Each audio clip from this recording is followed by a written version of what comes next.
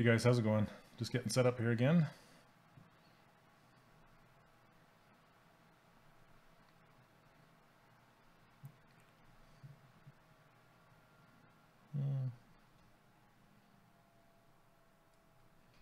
Just getting comments going so I can see them.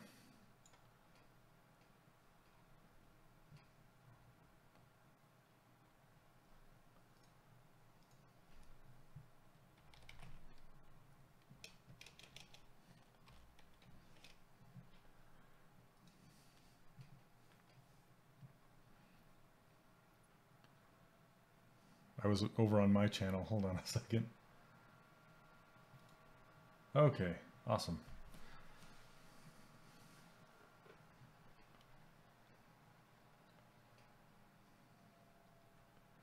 Is it working? Can anybody hear me? Is it okay? No, it's Mother's Day. Probably you're hanging out with your moms. Hey Nick, how you doing, man? Welcome, welcome. Okay. Yes. Oh, thank you. Yeah, the polygroup method. Michael DeFeo is such a cool guy. I've hung out with him a couple times at CTN and here and there, and just talked to him online. He's a really great guy, and I'm super jealous that he does traditional sculpting as well. Like, he sculpts out of marble, and it's just the patience it takes to do that is just absurd. So, but I would like to try it someday.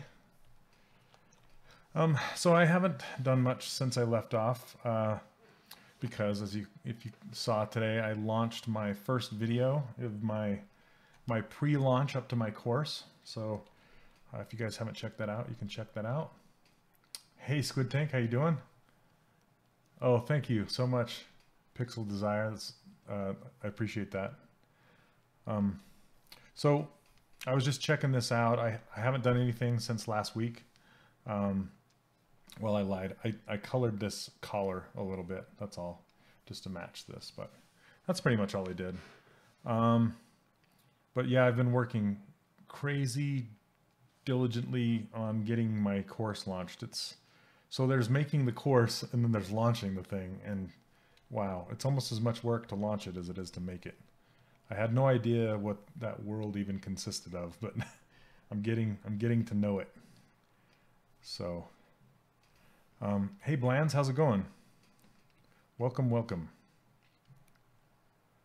Okay, so when I ended off last week, I noticed that these bracers are facing forward, and I think they are better when they are facing like. Oh, okay, sure. Let me give you the link, duh. All right, hold on. All right, here it is.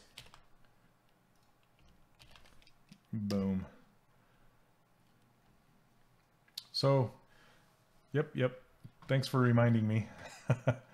It's just a really short little video talking about how I block out characters with primitive shapes. That's the first one. The second one will be out on Wednesday.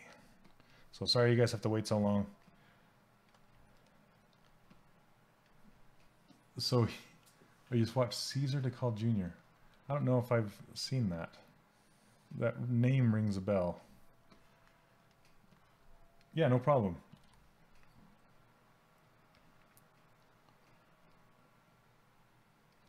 Okay, so I'm just rolling these around to the side, and then I'll need to munge them. That's a word, right? Munge. I need to munge them back into place. Munging. Sorry, I'm in a weird mood. I've had a ton of really cool I've had a ton of really cool comments on my course. Like, if you look down below, if you've seen it, yeah, it's really made my day. Just a lot of people have super nice things to say, and then email comments, and just unexpected. You never know what's going to happen, you know, when you make something, and and you send it out into the world. I guess not too unlike a child, all of you mothers. You know, you do the best you can and send it out into the world and hope people enjoy it, you know. So it's the real thing is coming. It's huge. So does, oh, hey, what's your name? Fattle one or fat one? I'm sorry if I'm does it come into play with the ruler? Does the video that I just sent out, does it talk about the ruler? I don't really. Or are you asking if the ruler has a width that you, here, I'll show you. I have it in this file right here.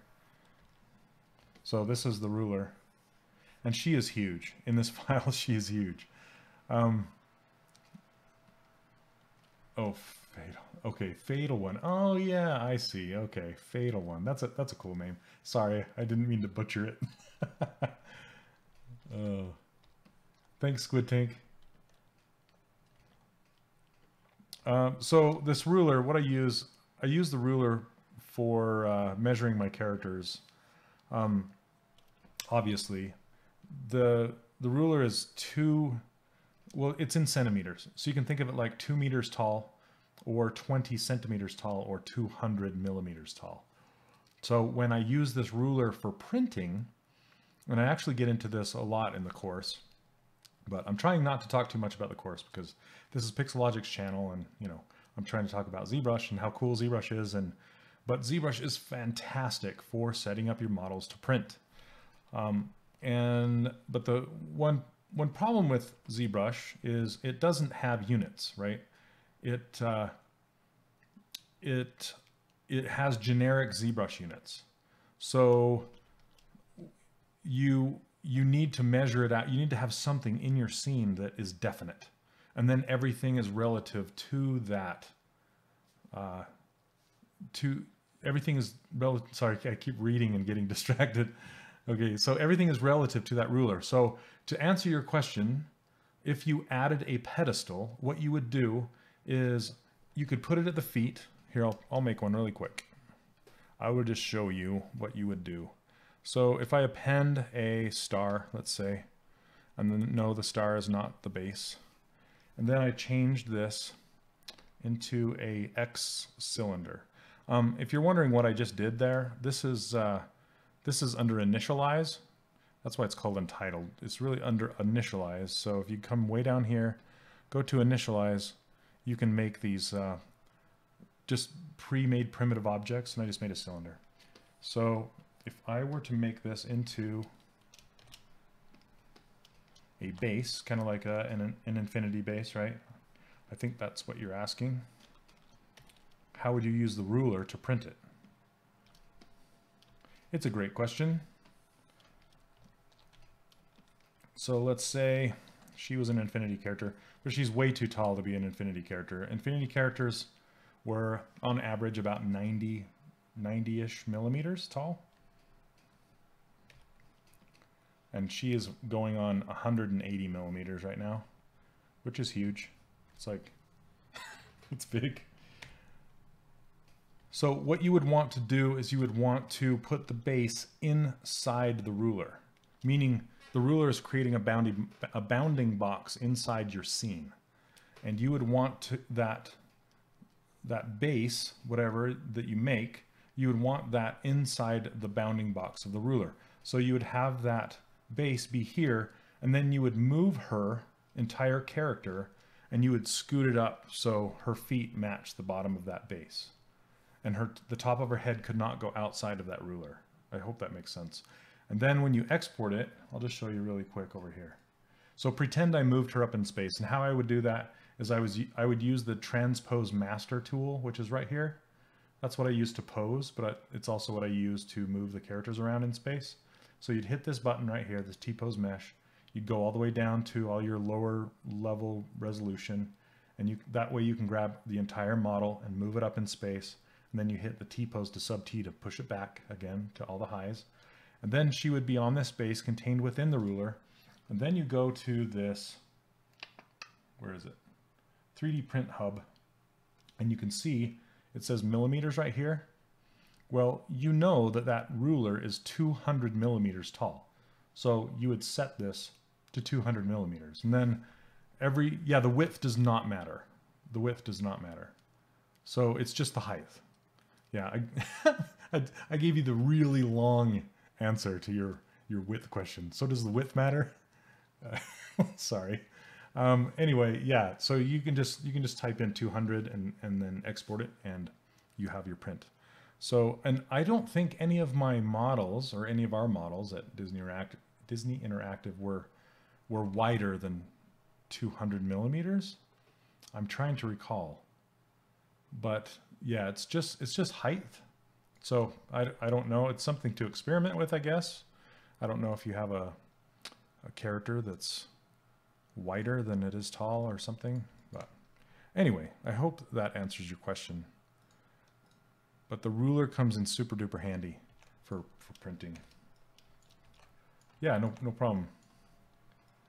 Okay, so I was thinking today we could either work on we can finish out the shoulder things, like the octopus right here with the little leather flanges and the little metal bits down here, or we could work on the sword. What do you guys want me to work on today? What do you think? Or I could work on little bits like these gold little bands and the earrings and this necklace. We could work on the pants and the belt and the knee pads. Everything needs to be built, so just whatever. Okay, let's see. So using Transpose Master, you want to have subtools, correct? You want to have subtools, you want to have subdivisions. So it's best if your character is not made up of Dynameshed objects. Does that make sense? So yeah, so Subtool Master likes when it has subdivisions. So I was actually thinking about doing that. There's kind of a step-by-step process in how you get subdivisions back into a Dynameshed object. So I go over it in the course for sure, but I don't know if I have it anywhere else. But if I do it here, I'll point it out so you can check it out. Let's see. Can I make two subtools different materials, like making one part basic material and the other part plastic material? So are you talking about physically, or are you talking about ZBrush materials? Because you can do two separate materials on. You can make two objects have separate materials. You can make two subtools have separate materials, or you can even paint a material on an object. Yeah. So the only time I ever fill an object with a material is if it's something special, like the eyes. See how her eyes are filled with an eye material to give it that reflection. Everything else, I'm just using Skin Shade 4 that comes with ZBrush. And the reason I do that is because I don't want to fill this with any material, so I can change it if I want to. So if I want to say select this reflect red because it's obvious, see how that changed everything? If I had filled these arms, let's say I'm going to fill these arms with red, okay? I'm going to grab my paintbrush just so I have it, and I'll hit M for material. And then if I fill this object, I'm on the arms, well, I'm on the whole body, I guess. So on this whole body, if I fill it with red, fill object, that's, you can't really tell there's a difference, but it filled the object with a material. Now if I go back to Skin Shade 4, see what happens? It's still red. It's still, and you can think of a material like a paint cover over. So it still has poly paint. It still has the skin tone, but it's being wrapped with a material right now. So if you ever do this by accident or on purpose and you want to get rid of it, that's why I have this flat color here. See this flat color? If I change her to flat color and then I select the body and I fill it, make sure you have material selected, and I fill it with flat color, that's going to reset the material on her to be not filled with any material at all. So now if I go back and select like this shiny, it's going to fill everything with shiny. Hey, look who it is, everybody. How's it going, Ash? Ash in his house. I don't know. Sorry, Ashley, I'm in a weird mood tonight.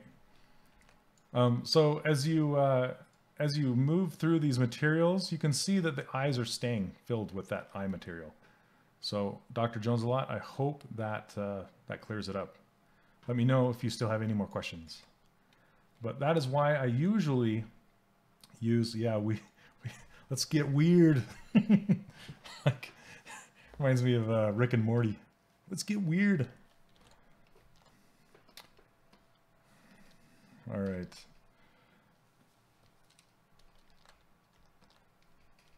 Let's see. So did you guys ever say, did you want me to work on the sword or the shoulder things, or what are you thinking? What do you guys want to see tonight? Super Meat Boy. Let's see. Sword? All right. Let's work on the sword. Okay. I'm going to build the sword. Hey, Blue Fire. Oh, you want me to? So I'm probably going to build that little squid guy last. I don't know. He's super funny, but I'll probably build him last. So I'm going to build this sword right in the center so I can use the symmetry.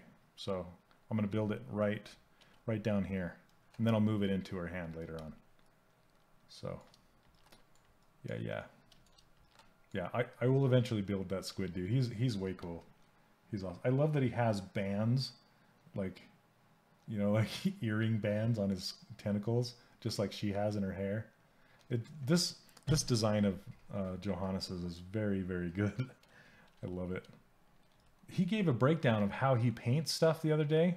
I don't know if you guys follow him, but he went through his process, and I swear that guy is a rendering engine in his brain. He renders stuff in 3D in his brain and just like dumps it out in layers, like Photoshop layers. He paints ambient occlusion on here, like from his head, like he's a rendering engine. It's so absurd. It makes a lot of sense, you know, because that's what everything does in real life. But my goodness, that was just crazy. All right, need some more Go Juice. Okay, let's get going. But I'm glad you guys are asking questions tonight. I love it right away. So I'm going to. So Ashley, what are you up to tonight? What's the word on the street?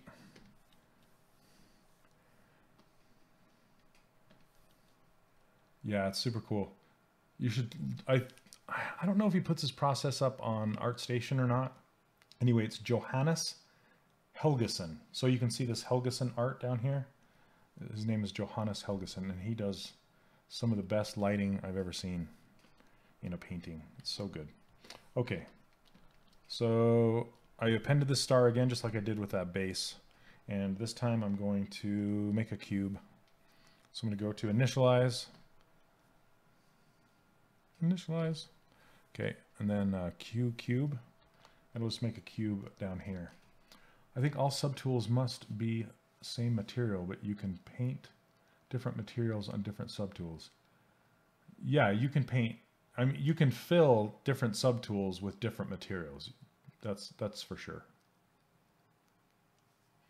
What I'm just recommending from my experience is I don't typically fill anything with a material. I just poly paint it. I just use poly paint to get my colors. This is all poly paint, and it's all filled with Skin Shade 4, except for the eyes. That's the only thing that's filled with something else. And sometimes, I guess, if you want to get a little more, I don't know, realistic or something, I mean, I could fill the blade and all the metal parts with something a little shinier, you know, like some kind of a metal or something, but I typically don't, especially with Disney Infinity. Everything was matte anyway, so it made it easy. Just chilling out. I need to chill out. I released the first video of the lead into my course today, and so that's kind of why I'm in a weird mood, is because I'm a little stressed out, but people seem to be digging it, so it's good. All things good.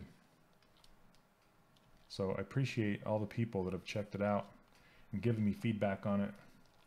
Makes me hopeful that it'll be all worthwhile in the end. Okay, so I'm just kind of making this cube as I'm just getting proportions of the blade. I'm kind of eyeballing how long this blade is, and in relation to her, and then how long the handle is in relation to her. So that's what's in my brain. I'm just letting you know. I might move this up here and turn on transparent so I can kind of see, because it's kind of from her waist to the top of her head. That's how long the blade is. So from her waist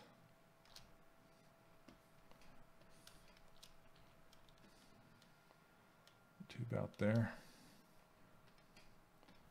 Then it's pretty thin.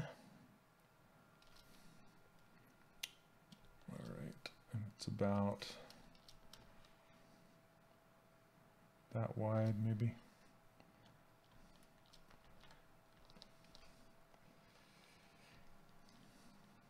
No Pixelogic peeps in the house tonight. It's like Kyle's probably with his mom tonight, which he should be.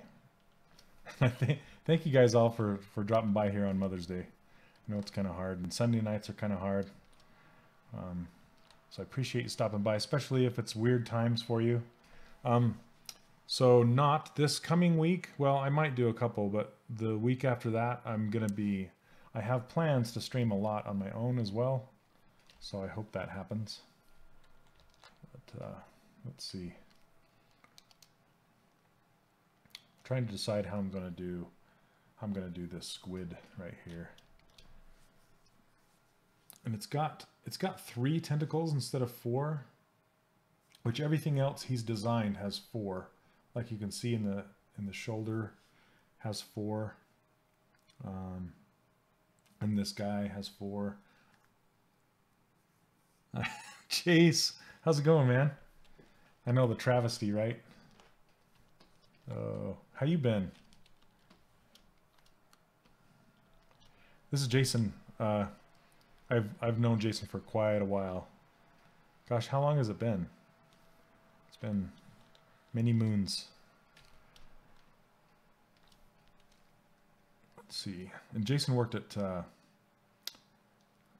Disney Interactive for a little while too. So let's see. I want to. Okay, I'm just going to add a cylinder down here.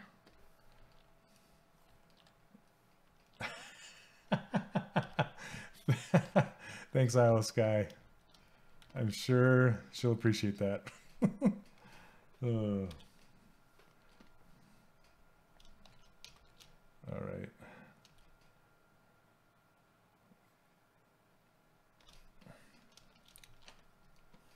There we go. This looks like a LARPing sword. Should I give her a LARPing sword? Like those big foam. Poof, poof. Okay. Then, yeah, big paddle. It's like those swords on Final Fantasy, right? Those big square ones. Some giant thing. Okay, let's see. I'm going to block this out with primitive objects. I'm just going to see how it goes. I'm going to practice what I preach. So I'm getting a cylinder, and I'm going to start wrapping this guy around. See how it's kind of around the blade? I'm going to push this into position, and then I'm going to add another cylinder for the head, and then a couple more for the eyes, just like I did. I might even copy them off of the bracers and move them over here, and then I'll block out spheres and just pull them out for each of these tentacles and these little ear guys, and then for the hilt as well. Hey, Hired Gun, Watched your first training video and I really liked it. Very professional and informative. Thank you very much. I appreciate that. Much appreciated. Yeah, like I said, I just released, so it's one of 3 free videos kind of leading up to my course sales. I've never really done a course marketing that way before, but so far it's been pretty cool.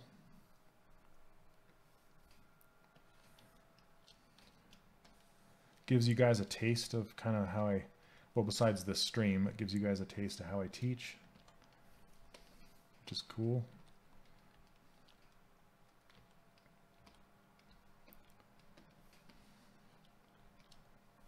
This is super organic, but I'm gonna kind of see how there's edges around here. I'll try and bring those edges in later after I get it blocked in. But it's almost like he's wrapping another tentacle around the sword on, behind him. So I want to get that. Gosh, why is it freaking out? Stop freaking out. And I'm not doing music this time. I got lashings for doing it last time. I didn't even know it was on because I was playing with it before the chat, and I guess I apparently either started it when I didn't realize it or I just left it on and not realized it. So I apologize for that. It was just going in the background. I have no idea what it was. It could have been like some super crass rap songs and stuff, and I wouldn't have even known it. And then the Pixelogic cops would have came to my house. Okay. So I'm just going to enjoy the silence, I guess. Okay. So the sword is kind of right in his head. Sir Anubis, welcome, man. All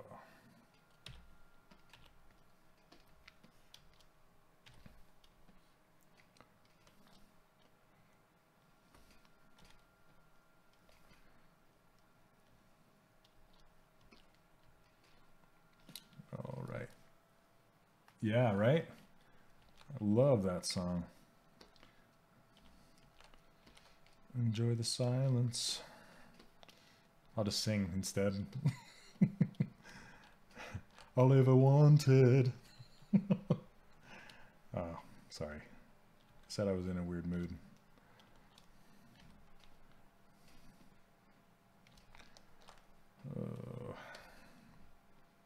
Watch at your own risk.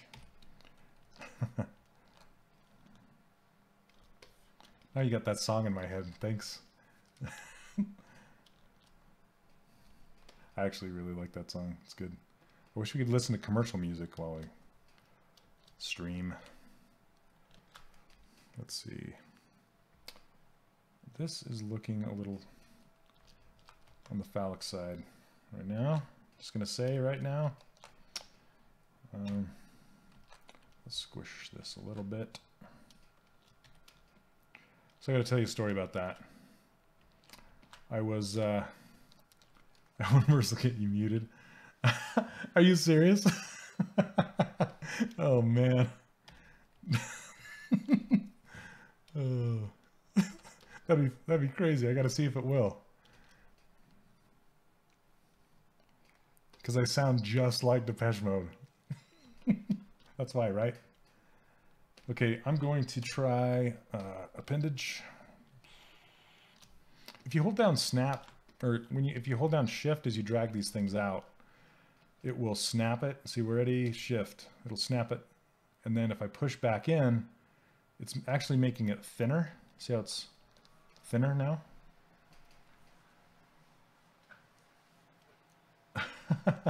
Catching me live. Thanks for stopping by. How do you say your name? Tuanor? Tuanor? I know, right? I'm out. I'm done. Done with this sculpting business. Okay. This is that trick again where I hold down Alt with move selected and bend it. I'm going to bend it. Oh. Okay. So this is why I don't leave the ends of the transpose the transpose line at the ends of the object, because when you skew something, it's actually like a bell curve. Hey, how's it going, NLT? Reginator, man, everybody's here now. You guys are probably over there watching Lena. I hope I didn't pull any of her watchers away. See that? See, it's instead of going like straight and then down, it's like it's bending it down completely all together. It's hard to explain, but there you go. Whoops. Rotate. It's going to look like Squidward for a minute. How did I do it again? Oh, what keys? I just held down Alt. I don't have my keyboard going. Okay, hold on a second. It's been a crazy day, guys. It's been a crazy day. And oh, let's see. No keyboard. I'll explain as I do this. On-screen keyboard. What's it called? Okay, there it is. It's no board. I gotta remember that. You have to hold down Alt and then drag the white circle in the center of the transpose line, and then it will skew it. So basically it'll lock down both ends and it will skew the center, which is kind of like bending it. So, okay, here we go. Is it working now? There it is. Awesome. Okay. There we go. Now you can see what I'm pushing. All right. A cool little keyboard. You should get one of those, Ash. I don't know. Should you? I don't know if it's distracting or if it's helpful. Okay, this is too fast. Sorry, sick everybody on you. Yeah, yeah. You should get one. I can tell you how. I was see the keyboard on my screen now. Like, let's see, like over there, like way over there. I love how you drag your head and your whole thing over there. When you did that to point, it made me laugh.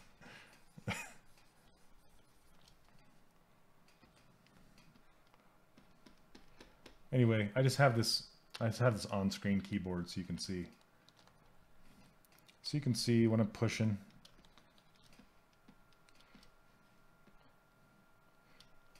And you might be able to see that I'm holding down Shift and I start to smooth and then I let go and I'm still smoothing. That's what Paul Gaboury calls the smart smooth. It's like a different algorithm that only people in the cool club know about.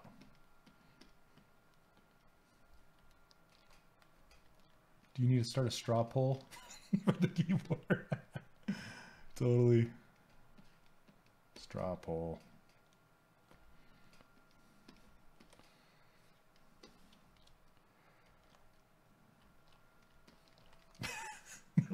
Just have it. Sorry, I've turned them against you. My fault. Okay.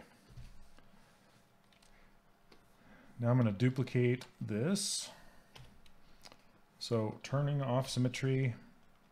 If you hold down Control and you drag, it's going to copy whatever is not masked. Then you can invert the mask. Whoa, invert the mask, hit Control W and put it in its own polygroup. Hired Gun, how's it going? Good to see you. Yes, you are welcome. Even on Mother's Day, I'm here for you guys.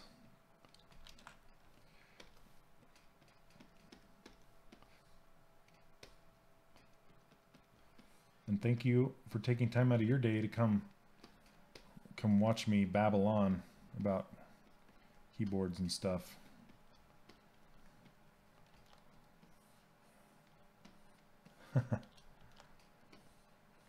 Okay, now if I mirror and weld, boom, I have 3. Polygon mother. Oh. That's awesome. Oh, I got to turn symmetry back on. There we go. I like turning the wireframe off sometimes too. See, this is the best sword ever. I want to get it to flare out and be kind of a wedge shape. No, what were you thinking? Sometimes I wonder why. I was actually going to be I was training to be an architect once, because when I just graduated in high school, I'd always drawn in high school. I was like, you know, I was raised in a small town, so I was like the town artist, one of 3 people that could draw. So, but everybody's like, you'll never make money as an artist. You should do something else. So I'm like, well, what's the closest thing I could do to art that's not art? I'm like, hey, architect. Yeah. So I went to this Phoenix Institute of Technology for architectural drafting. And it was horrible. It was horrible. Because the whole time I was sitting in class and I was like doodling and sketching and drawing stuff, and the teachers were like, why aren't you over in the graphic design program? Why are you here? And I'm like, you know what? You're right. I shouldn't be here. I shouldn't be here. So I went to, I came back from, yeah, right? We'll start with the letter A.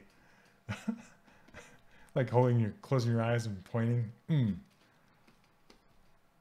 actually didn't get into 3D animation until I was 28. 27, 28, something like that. And that was, yeah, going to school back at that time. I'm older than you might think. It was back in like, let me think, 90, 91, 92 maybe?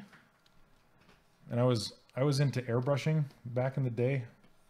And I had an airbrushing business, and I would airbrush those silly things on cars and stuff, and motorcycles and leather jackets. Okay, let's see. I haven't done that for a long time though. A long time.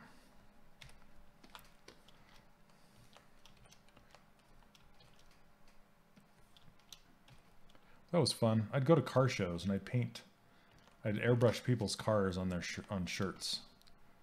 Like people that actually brought their cars to the show. Like this was back when Polaroids were a thing. Oh, hey Aspie, how's it going, man? Welcome. I've got some new links for you. You probably got my email today, right?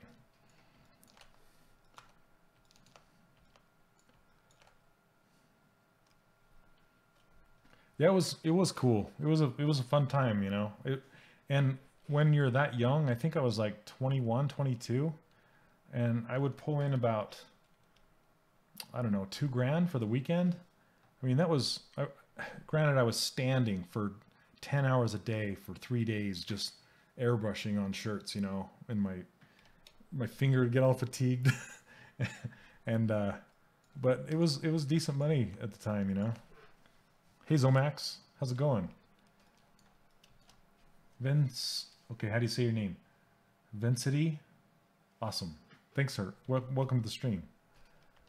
I paint unicorns and wizards and dragons on that was a little before my time. I didn't paint any vans or anything like that. It's the probably the closest thing that I did to that was I painted on the back of an RV, like, you know, a big giant RV. I painted a mural on the back of an RV. It was like I'm trying to remember. It was like the Native American on the horse, and they're both like hanging their heads. Yeah.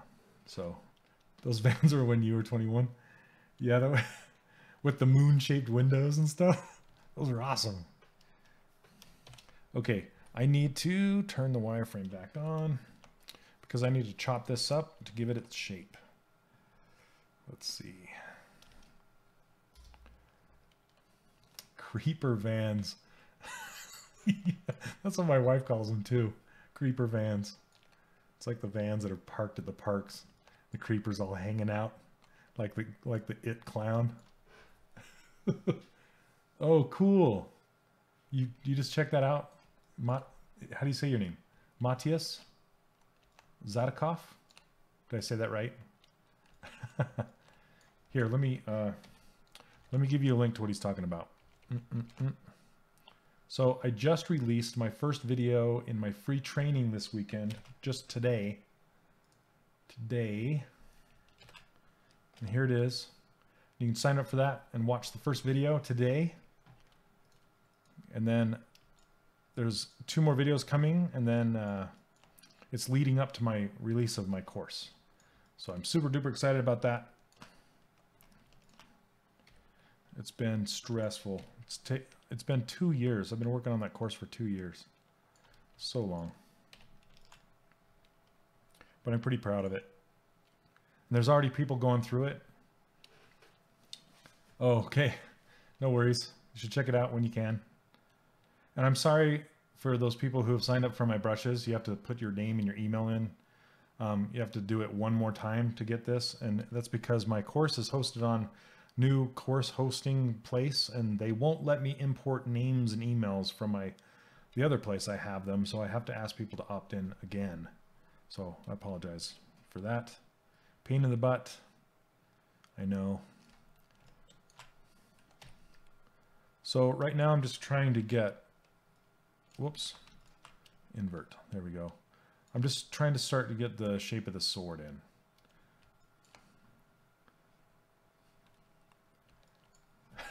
Your buddy's ready for that course. Oh man. I honestly, I'm so excited to see everybody and what they can do, because my buddy Matthew Armstrong, I'm going to be posting what he's been making lately, and he's doing some fan art of Diva from Overwatch, and oh my goodness, it is incredible. I mean, Matt is a professional concept artist, but he's just learning ZBrush through watching my course, and he's taken to it like a fish to water. And yeah, it's, wow, it's so good, so good. Let's see, if I push it that way, it breaks. Okay, thanks 3D. Oh, wait, I think you have my Gumroad link wrong. Let's see, my Pinterest. Oh, I think you just have the labels. They're offset. So the Twitch down one and there you go. Okay. But thank you very much. I think, yeah, just the labels are the way it shifts them. It makes them kind of off. I don't know. So the links aren't wrong, but the labels are a little off. Okay, let's see.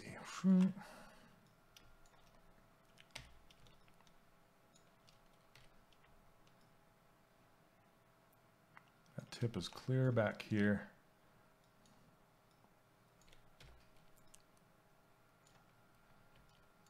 I like to turn the poly loops on the angle that something is going, rather than keeping them flat and parallel with each other. I like to radiate them out so it actually matches. And I'm not going to take this all the way to the tip because I'll extrude it and make an actual tip, because this is still pretty thick. Like I said, I'm just trying to get this shape. And here's something. When you're inserting a poly loop with the ZModeler brush, if you just click here, you can see that it's pretty much doing what I just said. It's keeping it parallel. If you push shift, it will, depending on where you started the line, if you start on this side of the center, so the center is about right here. So if you start on this side and you hold down shift, it's going to snap the line to be parallel with this one. See that? And if you start on this side of mid and you hold down shift, it's going to push it more towards the upper one. So it's kind of like this snapping thing. It's super cool. I'm learning stuff like that more and more every day. It's just like, wow, this is ZModeler brush. Because the guy who wrote ZBrush, he doesn't sit and study other software. He just listens to people, and people are like, you know, I really wish I could do this thing. And he'll do it his way. You know, he'll be like, I think I can do that, you know. But he doesn't go, well, how did this software do it? He just goes, let's just do it. Let's try it this way. And that's why ZBrush is so different from anything else, but it's also why it's so powerful, you know.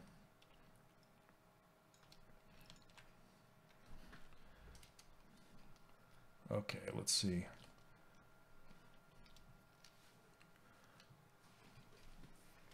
I want to start to think about creating this channel down the blade and how I can do it. Because I'm not quite used to the ZModeler brush completely yet. So I know I want to come down to about here. Whoa, putting all these lines in. Come down to about here and then split it off. So about right here. Let's see if I can just do maybe this.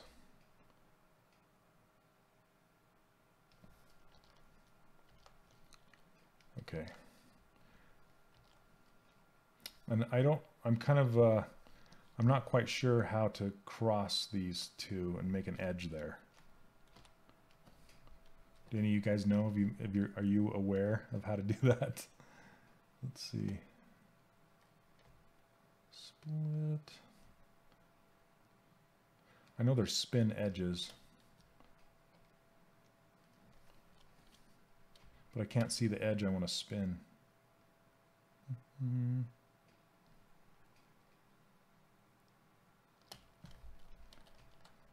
I don't know, I'll figure it out. Merge the verts? Oh, you mean like merge these two? Okay, yeah, I know what you're saying.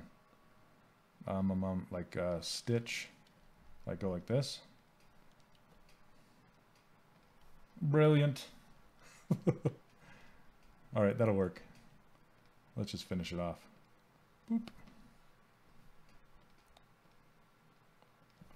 Yeah, that'll work.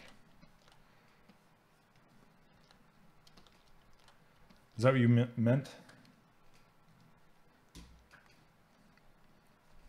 Good enough. Okay. Is there another way to connect those? Do you know? I wish I could just like, you know, in Maya, you can just go pop, pop, pop, pop and draw across with that split tool.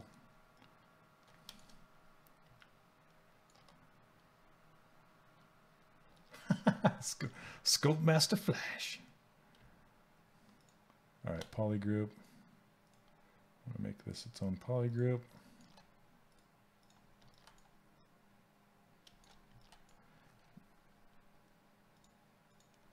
Whoops.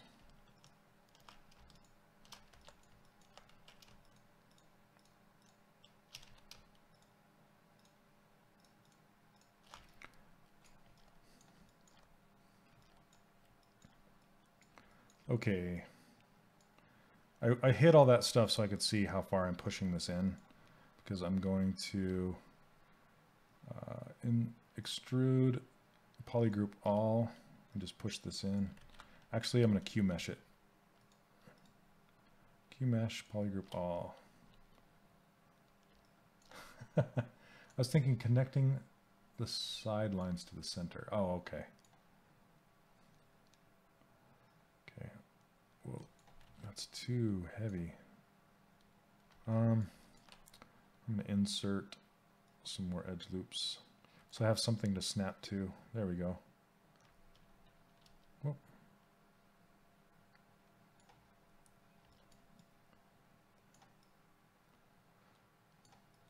Okay.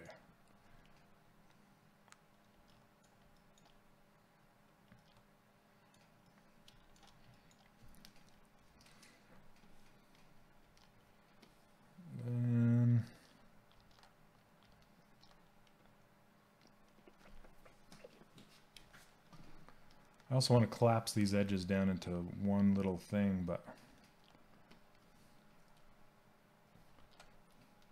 let me see what happens. Collapse, poly loop. It's probably not going to work.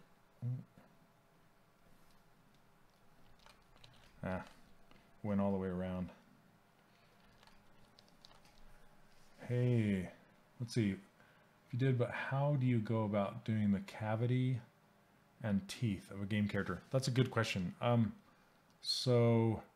Well, when I model the teeth, I just model them in here, and I usually just do like a horseshoe shape because it's usually for the stylized characters. I don't model every single tooth. Sometimes I'll do gums, and then I will make the arcs of the tops of the teeth like in the gums. So when you push the white horseshoe shape up into the gums, it will look like it's teeth without having the line split in between. That's what I usually do. And then I will have those separate. So gums are separate and the teeth are separate. And the tongue is usually just a separate piece that I just shove in there. But as far as the mouth cavity, what I'll usually do is I will take the head outside of ZBrush, like in Maya or something, and retopologize it. And then when I retopologize the mouth, I will actually leave 2 poly loops across, all the way across, and then I will come back in here and I'll use the ZModeler brush to extrude into the head and make that cavity. I used to just do it in Maya. You can still just do it in Maya, but I'm trying to learn the ZModeler brush, so I keep pushing myself to learn it more and more. So like, because I'll keep stumping myself, like with this blade, I'm like, how am I going to weld all these together? In another program, I'm like, oh, sure, just weld them together or collapse the edges. But in here, I'm like, okay, how do I do that without doing it one by one, you know? So I hope that answers your question. Let me see. I can just do this. Because that's essentially what I want to do right there. But I don't think I want to get it down to that tight of a point. So I'm just going to do that. I'll just do it really fast. Otherwise, I'll be sitting here itching my head forever. Like, how do I do that? Can't use panel loops? To use panel loops to what? To do what I just did? Yeah, no problem.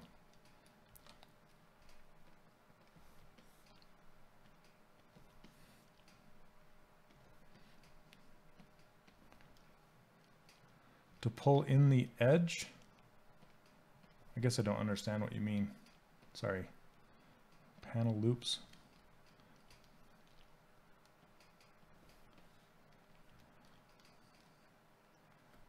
Okay.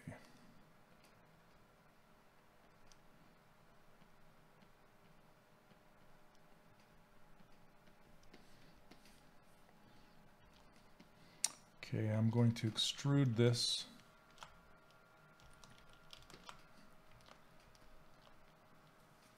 Oh, just want to know you're not alone. Is that, have you tried that? That's what I usually do.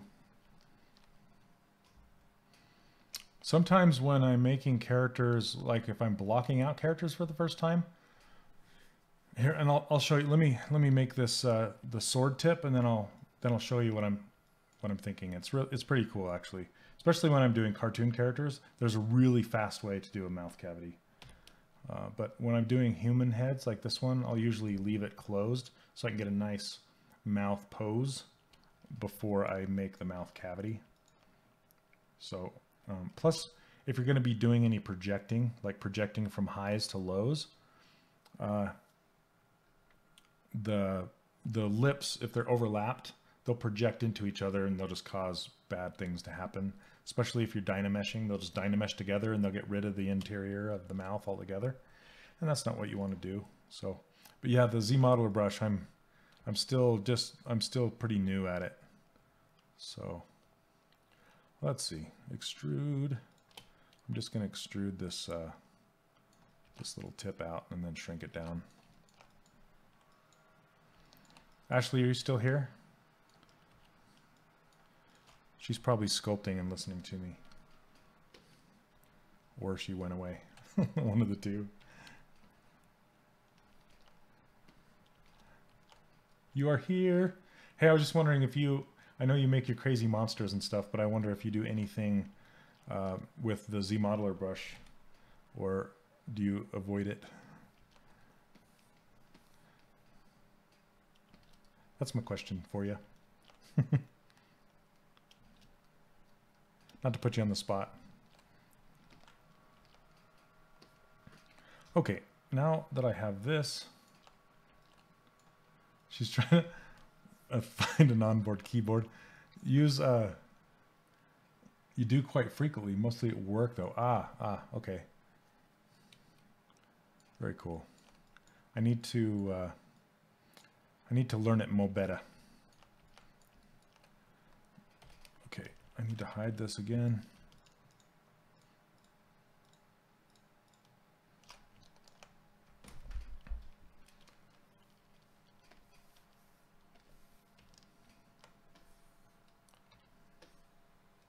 Oh, come on. There we go.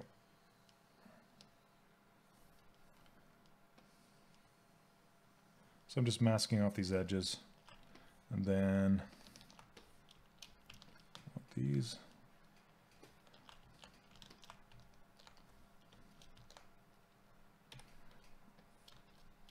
I just want to make this sharper, thinner.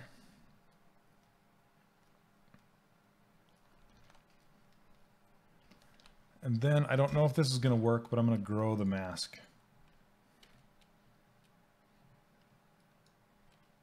Let's see. Grow the mask and then sharpen it. Sometimes you can't tell if something is masked or not until you actually try and move something. What I'm trying to do, let's see if this will work. No, dang it. Okay, here's another trick you can do. So what I'm trying to do is I'm trying to Zomax, you crack me up, man. I had a guy tell me that today. Why are you messing with ZBrush? Why don't you use Blender? Like, you know, I don't know.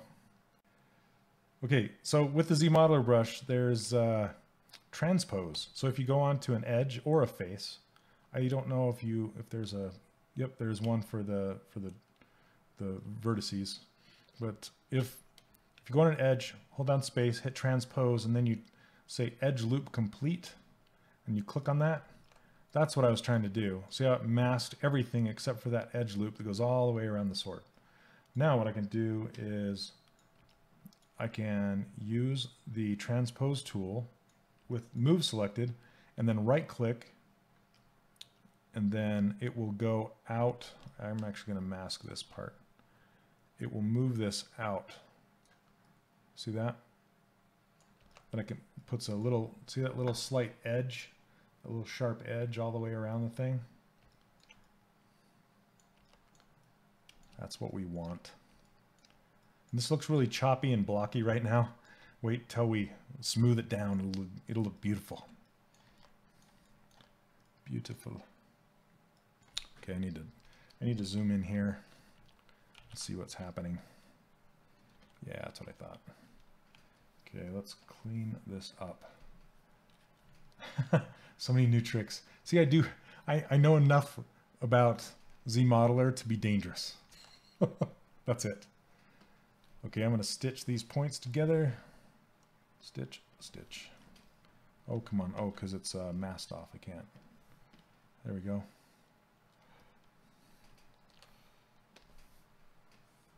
Oh.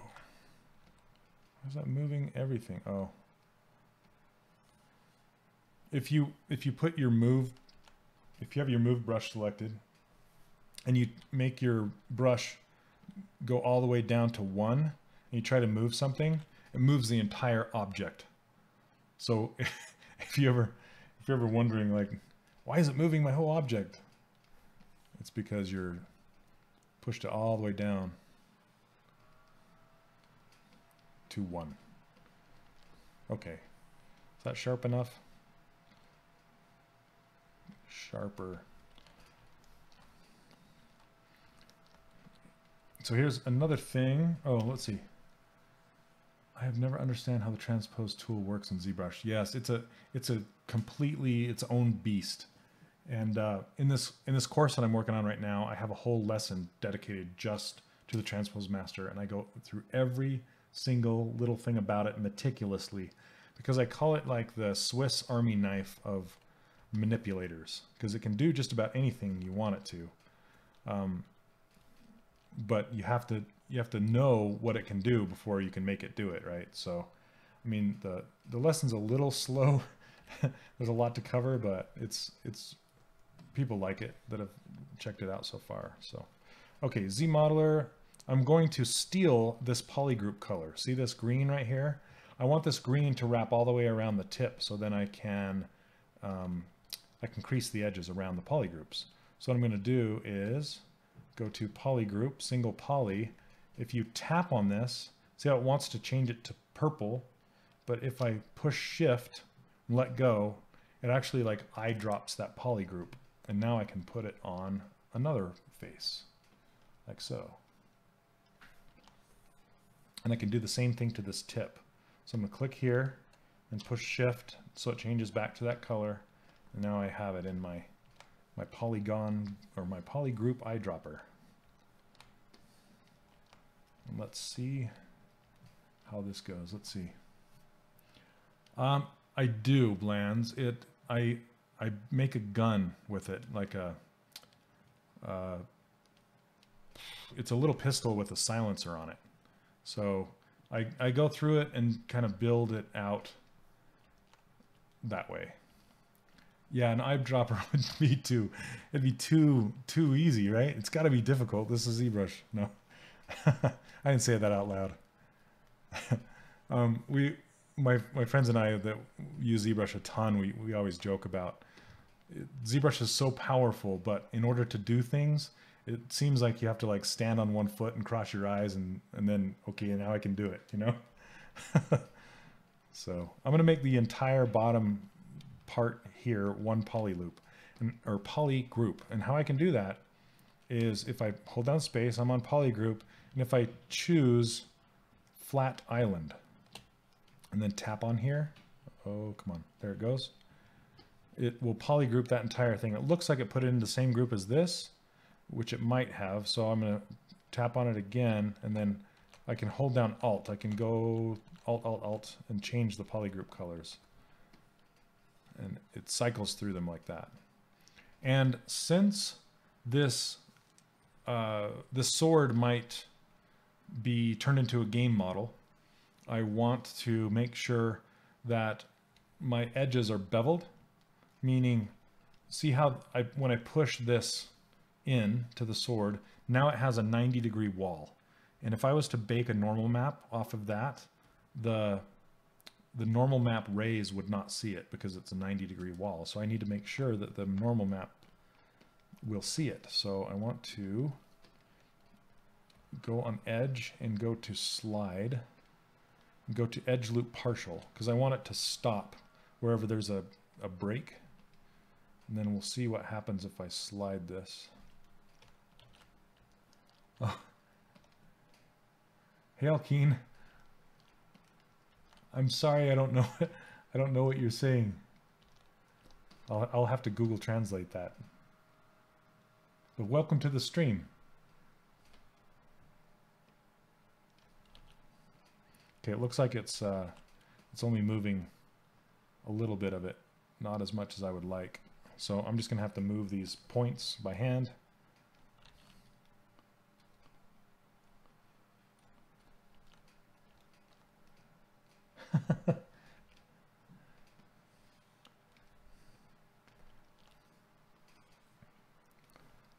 Okay.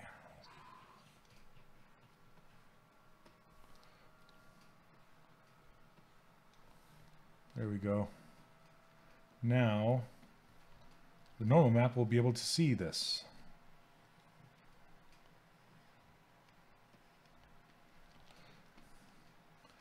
Okay, now that I've done all that, I'm going to crease the edges. So if I go to crease polygroups, which is under, I'll show you where it really is. That's my secret menu that I put everything on. Let's go,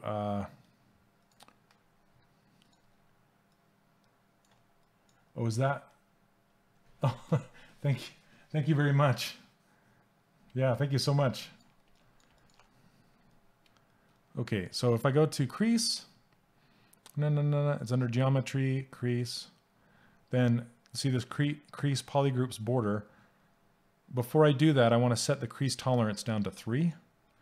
That means it will hold on to the crease until you subdivide past the 3rd level, and then it'll let go of the crease and it will create a nice bevel. We did this on like the tips of the boots and things like that. And I use it all over the place. So I'm just reminding you guys how to do that. Then hit crease polygroups, and you'll see that now it has creases around all the polygroups I just made. Okay, and if I hit D, it's gonna be almost what I want. So here's D. And you'll notice some things aren't quite right. First of all, I want this to be sharp, and it's kind of rounded up in here. So I want to crease it. Also, there's a little peak going down the sword right here, so I want to crease that. And there's also a little change of direction right here. See that little peak? I want to possibly crease that. And there's kind of a crease down the center of this thing. See it right there? It actually goes inward instead of out like the sword. And then I want to crease the very edge of the blade. So we'll do that as well. So let me hide everything again. Boom, boom, boom, boom. Okay. And then for this one, we'll actually use the crease in the ZModeler. Crease, edge loop, complete. Then I'm going to hit D again to make sure it's divided. Oh, you know what? Dynamic subdivisions don't work if a part of it is hidden. So see how my handle is hidden, so it's not going to show me what it looks like. But I just creased around the edge of that blade there. And then I'm going to crease around this whole line all the way up. It looks like it changed directions up here, which I don't want. Okay, so I'm going to change that to edge loop partial. Just crease up to here and then hit it again up here. So hopefully went around the tip. Looks like it did. And then it went here, and let's see, I'm going to try something. I'm going to try creasing this and then seeing what it looks like. And I'm going to split the handle away from the blade in subtools. So all I have to do is go split hidden, which is under subtool. So it's right here, subtool, split, split hidden. Okay, and now that put the handle in its own group, and you'll notice that this blade subdivided now right away. So if I hide the poly loops, it should be subdivided. So I don't know why. Okay, I think why this center, I'm pointing at my screen like you can see me pointing. So I'm thinking why this center line didn't peak or crease is because it's on the same plane, on the same level as this line. So it has nothing to peak with. So I'm going to do a transpose right here again, and edge loop complete. I'm going to do edge loop partial. Click right here, and you can see it masked everything off except for that loop. Okay, and then I only want to raise it right here. So I'm going to mask off this lower section. Let's see. I only want to mask it off to, whoops. This is going to be tricky because I don't want to unmask it on the other side. See that it's unmasked on both sides. So I want to grab like this because I want this one unmasked because I'm going to raise it up. I'll mask the rest. And then I also want this one unmasked because I'm going to raise it up. So if I hold down Control plus Alt and drag around that, it'll unmask it like so. Okay, so let's try this.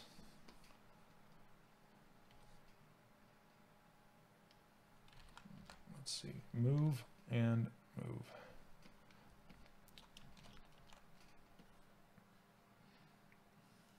It makes for a pretty thick blade. But now we have the peak. Now if we shrink the whole thing down all together, it should look fine. See, now it has that nice sharp edge. See, look, this is an example of how much you can get out of so few polygons. So if I hit Control D, you can see how few polygons this blade really is. I mean, there's hardly anything here. When you subdivide it, it gets nice and smooth and clean and very cool. Oh, thank you so much. Here, I'll show you the rest of the model here. Whoa, look at the handle of the sword is. All right, that's not good. All right, here we go. That's the rest of the model. Mystic Duska, how's it going? Welcome to the stream. Oh, Carbix, I just barely saw your note there, but thank you very much. Oh, okay, I gotta get sitting in this chair too long. Let me save this really quick. Okay. Do you guys want a sneak peek of my character that I'm going to be talking about in my course? Tell me if you want to see her. Okay, let me solo this. And thank you very much, Mystic. Appreciate it. Okay, I need to match the sword a little bit more. So I'm going to pull this out and match that shape. So you guys that have watched that video today, my earlier video, if you look in the little thumbnails in that very far right one, you can kind of see her, but I won't tease you that bad. I'll pull her up here in a minute. So do you guys remember a game back in the 90s called No One Lives Forever? It was made by a game company called Monolith. And it was kind of like a 007 spy in the like 60s, 70s era. I don't know if you remember that. Never heard of it. So I wanted to do, because a lot of people want to know essentially what I'm doing now, right? Like how do you model stylized characters in the Disney Infinity style or something similar to the Disney Infinity style? So I couldn't do a Disney character, or, you know, I wanted to do some fan art, but I wanted to do it in the style of Disney Infinity, but not perfect, you know, not exact. So I took a character from, yeah, it was a first person shooter like Half-Life. Yep, for sure. So I found, well, a good friend of mine, his name's Joshua Black. He did, gosh, how can I'm just trying to think of how I can show you. I'm using XSplit, and so I don't know how I can show you something that's not in ZBrush, because it's only showing ZBrush. I'll have to figure that out some other time, but for now I can show you the model at least. So I save this. I'll go load the tool. Z tools. Okay. This one. Okay. All right, little preview.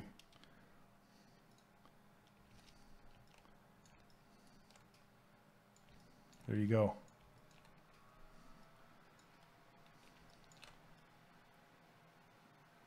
So you were asking about the gun. I teach you guys how to model this gun right here and how to do all this stuff and how to pose her, how to prep her for printing, all sorts of stuff. Thank you very much. How to pose her face. Yep. Let me show you one more thing. Thanks. So here's I'll also show you how to do the in-game model. So you're getting a preview and how to do a game-ready geometry. You're asking about her mouth and her face and all that kind of stuff. Want me to zoom to her face? Sure. She should have, whoa, hold on a second. She should have some eye. Let me turn on her eye material.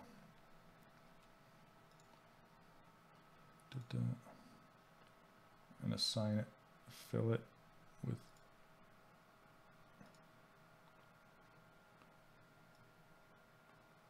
Oh, because I have two eyes showing. Hold on. That's why. There we go. So this one. There we go. Okay, let me switch back to ZBrush Paint. There we go.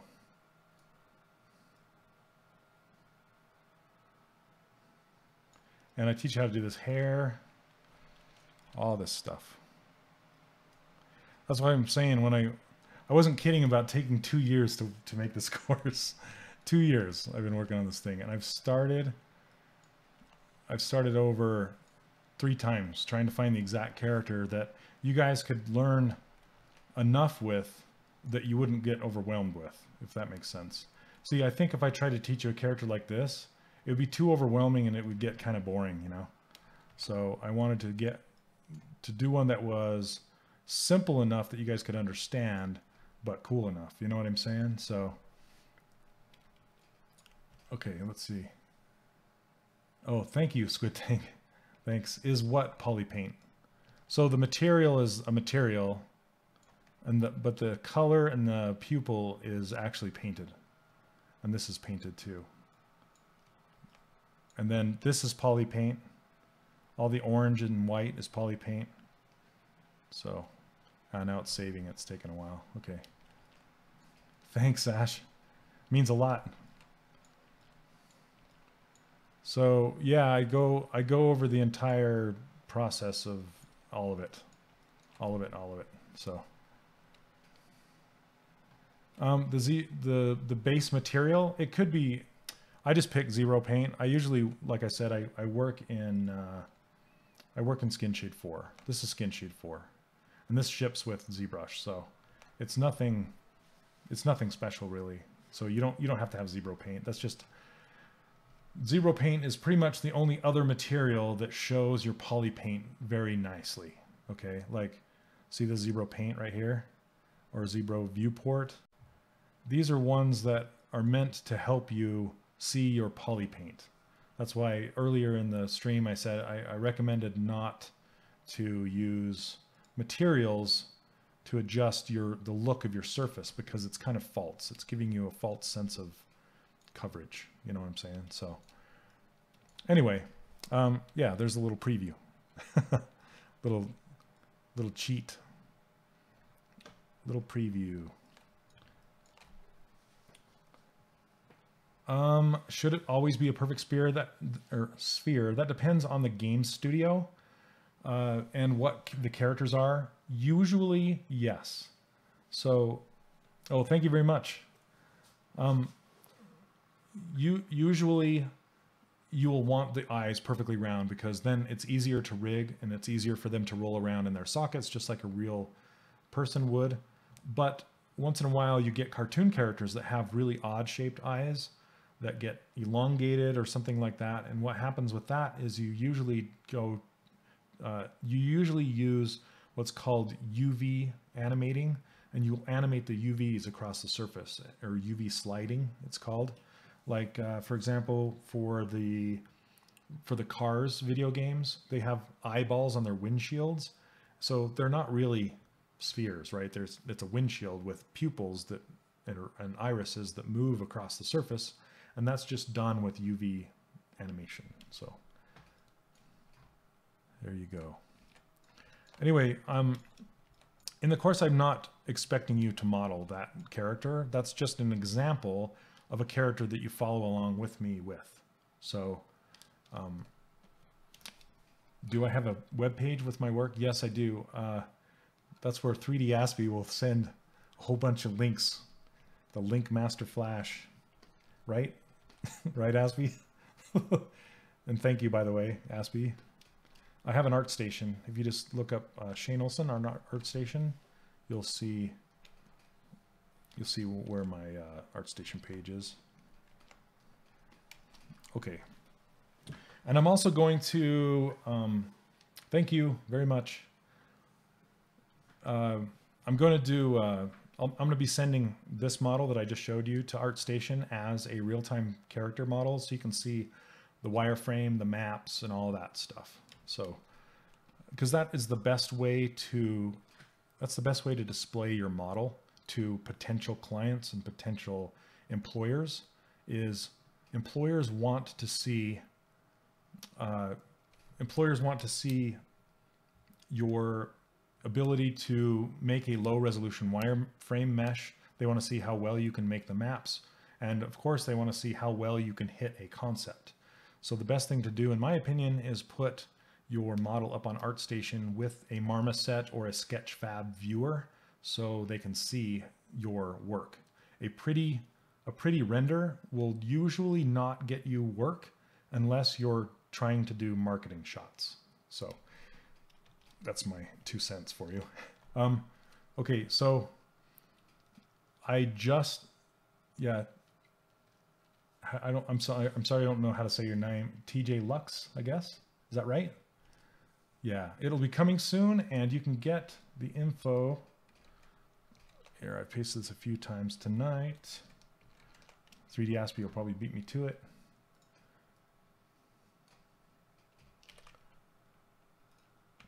There you go. Okay, TJ Lux, awesome. So if you sign up there, you'll get I just released the very first free video tonight, so you can go check it out. It's just a really quick preview, and you can kind of see how I teach, which isn't much different than what I'm teaching now, except for it's scripted and, you know, higher level production. And also, I want to tell you guys, next Saturday, I'm going to be talking about ZBrush Core. So if you guys don't know what ZBrush Core is, it's a light version of ZBrush. It costs either $100 for the stripped down, or not stripped down, $100 for the base version, and it costs, I believe, $200. And correct me if I'm wrong, you guys, because I can't keep all this stuff in my brain, because it's full of movie quotes. That's why. That's why my wife gets mad at me, because I can remember all the movie quotes, but I can't remember things that I need. Anyway, I'm going to be talking about ZBrush Core and I think with the version with the tablet is like $200. And did I say Saturday? I meant to say Sunday. Sorry, just this normal time. And then I'm also going to be streaming on my own on the pretty soon. So, yep, 21st. Thank you. Yep, the 21st, which that's a Sunday, right? Is that a Sunday? Let's see. Yeah, next Sunday. So next Sunday I'll be talking about ZBrush Core, and I will be telling you what is possible in that software to get you started and get you feeling good about, you know, it's a really easy way to get into it and see if you're going to like it without forking over the expense of the full program, you know. Oh, Rhino, so NURBS stuff. Is Rhino still NURBS? An ArtCam? I'm not familiar with ArtCam. Will that help with the learning curve of ZBrush? So what will help you with the learning curve of ZBrush is art skills. Like your art skills will transfer, but you will need the tech skills will not unless you're familiar with box modeling. Like I'm making this sword using I've been a box modeler or traditional polygon modeler for most of my career until I started learning ZBrush. So the you want me to tell you the learning curve? Okay, hold on a sec. So yeah, it is NURBS and mechanical tools. So like for making parts, like molded parts and stuff like that. Yeah, the box modeling or polygon modeling skills will come in handy for sure. Oh, you do jewelry. Oh, you do jewelry. Okay. That's awesome. I'm trying to remember where there's a jewelry course. So I met this amazing jeweler that uses ZBrush to make his jewelry with at the ZBrush Summit last year, and he gave a panel on it. If you look up ZBrush Summit for last year and look up jewelry, I think it's on YouTube. You should watch that. It's awesome, and he makes some insanely cool stuff. So 3D Intuos? I think you're talking about an Intuos tablet, right? Okay. So Aspie, I always bring up the ZBrush learning curve is pretty much, it's hard because it's not like any other program that you're used to. So if you guys are familiar with the TV show Avatar, like the kids cartoon Avatar, which is more of like an adult cartoon because I love it. I'm just saying it's an adult cartoon because I like it. But there's this earth-bending city that is called Bossing Se, and it's the city that's this big round city, and it's surrounded by this wall. And inside the city is like nice green and lush, and outside the city is all like desert and dry. And so I like to think like learning ZBrush, you start out in the desert and the wall is straight up. So it's very hard to learn. But once you get over that wall and you get in there, you realize the power that ZBrush is, and you can create anything. And my goal with this course that I'm creating is to take you on the train through the wall. So you're essentially not having to go over the wall. I'm helping you through so you don't have to go over the wall by yourself with all the pain and suffering. So that's my little spiel. All right. Anyway, but it's hard to learn, but once you learn it, man, because I mean, just look at ZBrush Central. There's insane amount of art that's super duper good, and there's people learning it all the time and getting better and better. So Intuos. Yes. Here, hang on one sec.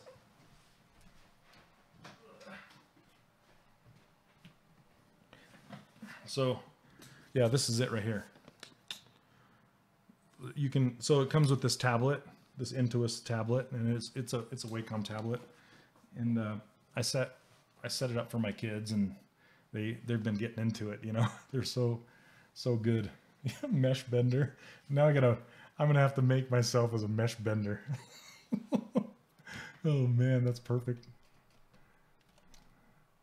It just comes to ZBrush Core. Yeah, let's see, I think they call it the raster drawing program Intuos Manga. It's very similar to the base entry level Intuos tablet. Yeah, for sure. It's not their high end one, but it does the job. It's awesome. Learned Rhino from YouTube. Yeah. Yeah, there's plenty of ZBrush tutorials out there too, but I mean, it just depends on what you want to do, you know. Okay, I'm gonna try and get this this little peak here. We'll see what happens. I'm yapping too much tonight. But I'm glad you guys are so talkative tonight.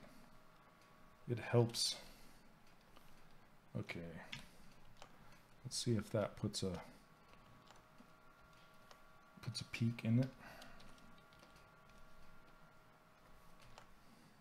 There we go. See, that's enough of a change of direction, but it looks like I need more geometry down in here. Yep. So one really, I think you, TJ Lux, I think you might like Michael Palfovich. He also streams on here, and you should check his stuff out on ZBrush or on YouTube as well. He does some really great entry-level ZBrush tutorials. They don't specifically talk about core, but there's some very, very in-depth, like kind of, I think, what you're looking for. Mine's more about the art, and then we learn the tech as we go. And Michael's is a little different approach. I mean, he approaches the tech and then puts the art on the top. So if that makes any sense, I hope I'm I hope I'm not discrediting Michael's stuff at all, but it's really, really good. I've learned so much from him. He used to do some stuff on for Eat 3D, and that's when I first heard of him. That's really good stuff. Okay, I'm going to insert a single edge loop. I just need a little bit more geometry down here.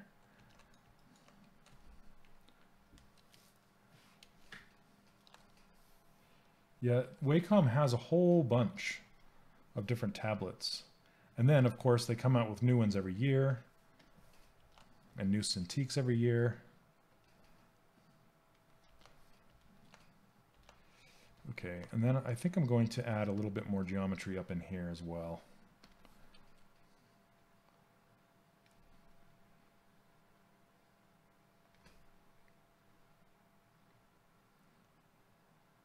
Okay, I'm going to slide this one down. Edge loop complete.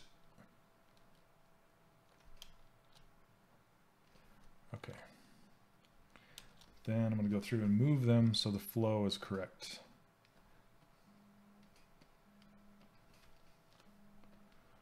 All right, my phone's going crazy.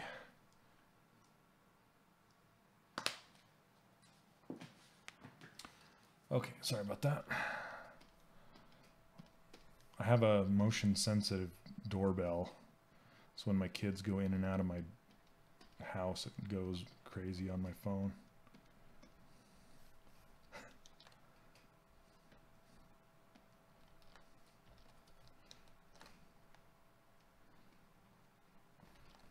Okay.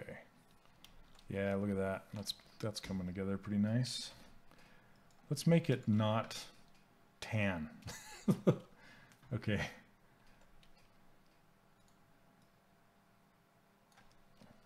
Let's make it like a warmish gray.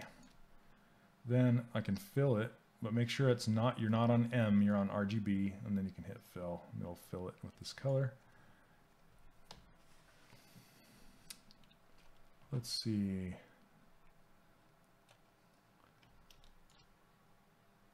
I gotta look at this and see if you're looking at my work.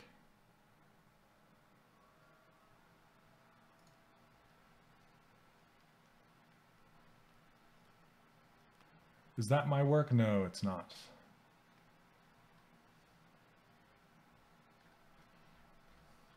It looks like something I would do, but no. Okay. Let's see. Course seems to be designed to get you accustomed to the style of working with ZBrush World. Yes. Yeah, so it lets you use all the primitives and Dynamesh and all sorts of stuff. You bought one on eBay, a 24 HD that's not working? Oh, man. 240, dang. Yeah, adding new brushes and new materials is not possible.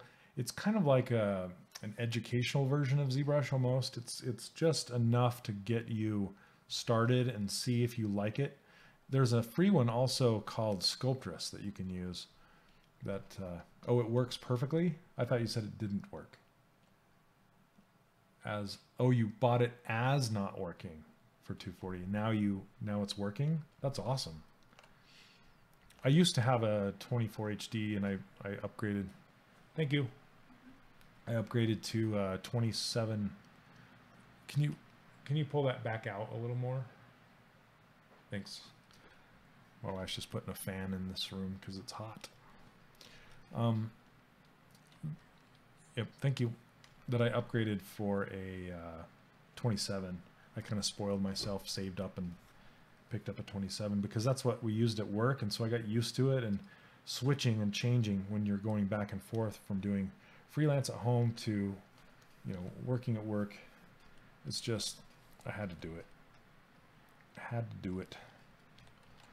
There we go. Okay, so let's unhide this, and I'm gonna cheat and grab. Yeah, I splurged on the 27, but you know, as much as I love the 27, like I said in one of some of my other streams, I'm not really a fan of this thing because it moves around. I wish I could lock it in place somehow.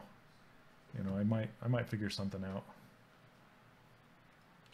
And let's see. Sorry for the questions. No, I want questions. Last one, I promise. How are the STLs that ZBrush puts out? Do they have to be ran through another program before they are 3D printed? Okay, so the STLs that come out of ZBrush are nearly perfect. Nearly perfect. So when, here's a tip for you. When you export a, yeah, they do need to be run through a slicer, but I think he's asking for, yeah, you can't really send them directly to a printer. You usually send them to the printer's proprietary software. So like if you're going to a Form 2, for example, you have to send them to their Form software, and then you put supports on it with their software.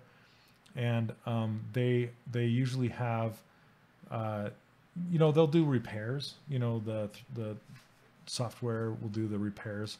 It's usually there's holes and there's overlapping geometry because you triangulate the heck out of it to make it small, and those little triangles in the tight spots will sometimes overlap each other, and you can't have that or the 3D printer will not know what to do with it.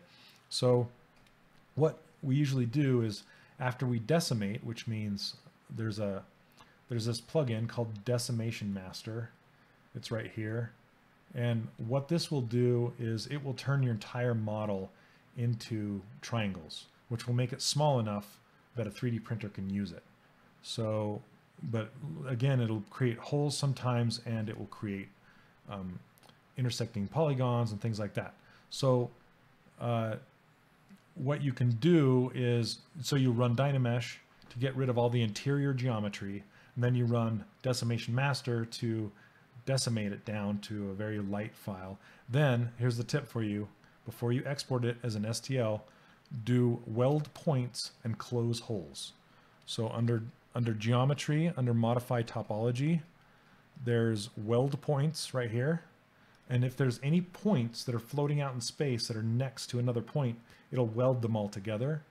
And then do this close holes and go back and forth. I usually do that like 4 times. Close holes, weld points, close holes. Then usually, like 9 times out of 10, that will fix most of your problems. So sometimes the printing software will say, oh, there's some problems that, you know, that you'll have to fix, but most of the time that'll do most of the fixes for you. So I hope that answers your question. Fix mesh integrity also works very well for fixing mesh errors, like shared. So where is that? Fix mesh integrity? I'm learning something new from you today. Mesh integrity right here. When did that happen? Where did this come from? What? I've never seen this before. I honestly have never seen this. So you can check it and then fix it? When did that come? Is that always, that hasn't been in the original 4R7, right? Is it recent? Holy crap. It's been there for a while? Why have we... There's a whole team of us using ZBrush every day to print stuff, and we've never noticed mesh integrity. Holy cow. Okay. Well, color me impressed, Ashley. Thank you. So what do I know? That just goes to show you that this program is so dang dense. I mean, I've been using it for a good 8 years, and I don't even know half the stuff. Who even knows what I'm missing? Mesh integrity. What? I gotta tell the rest of my Infinity team about that one. I know 800 ways to do everything. So that's probably what like close holes and weld points does. You know, but I'm doing it manually, and it probably isn't nearly as good. Okay. Jeez. Well, thank you very much for showing me that. That's awesome. A new thing. Okay, so what I'm going to do is I'm going to steal the eyeballs from the bracers. Hey, look at that. They're pretty close. This looks like something from Mad Max. Okay, so I'm going to duplicate these wrist guards. And then I'm going to hide everything. Turn off symmetry. Hide everything that is not the eyeballs. What? Oh, there must be... Okay. And...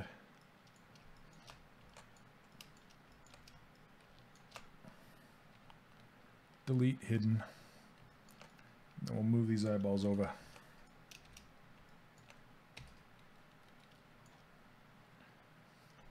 You still close holes, but mesh integrity gets rid of verts that are like sharing the same point. So I guess that's what weld points does, sort of.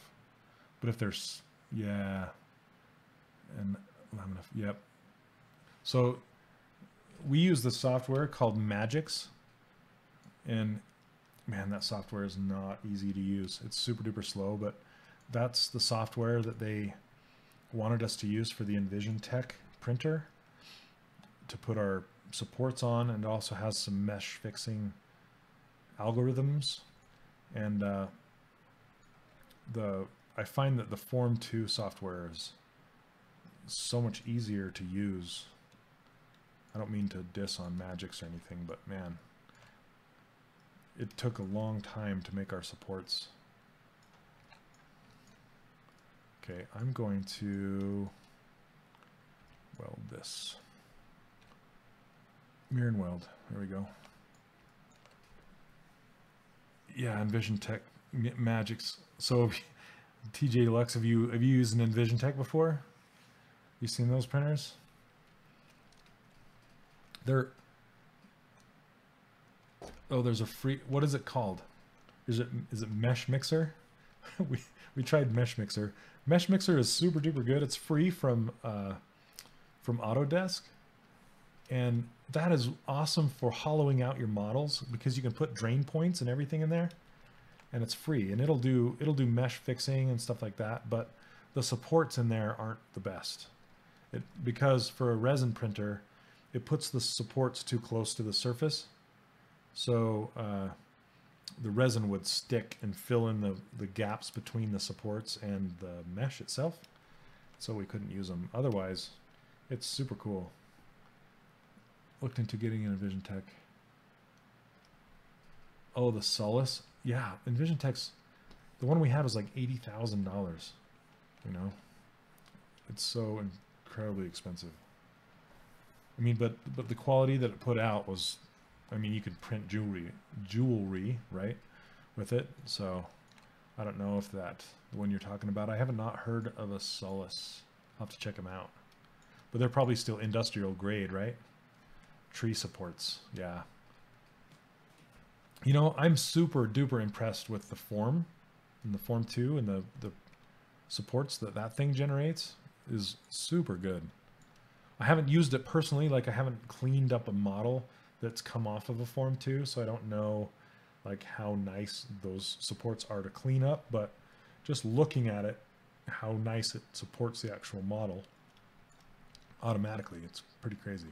Well, we had to, with using Magix, we had to draw most of our supports in by hand because its automatic algorithm was not very user-friendly, so it was a little difficult. Okay, I think I'm at the point where I want to merge these pieces together and start smoothing them together. But I'm gonna put these little ear things in first. I missed those, and I want to make this shaped more like the interior of the sword handle. See how the sphere is kind of sticking down into this negative space, and then this hilt is not very flat on the bottom. I want to make sure it's flat. So let's do that really quick before I merge these together. How are we doing on time? 10 o'clock almost? Okay. I support all my stuff in Rhino now. Oh, really? B9 support software isn't bad, though. Interesting. You know, I've seen some people, I think Victor Navone, he streams on here now. He just started. I've seen, I believe, and I could be misthinking this, but Victor Navone, he does a lot of 3D printing. He's over with Mold 3D. I've seen him build supports inside of ZBrush out of Z-spheres, like, and just make them inside here. It's pretty cool. So I have not tried that personally. Why isn't this moving? Intensity. The mask on. All right, what's going on? Don't crash. Okay.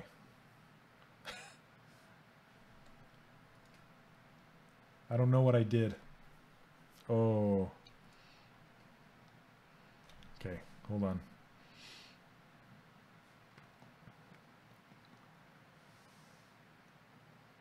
Oh. Pum Pum City. That's a cool name. I think it's crashing, yes, but I'm waiting for it, hoping it pulls out of it. But I might have to restart really quick. We'll see.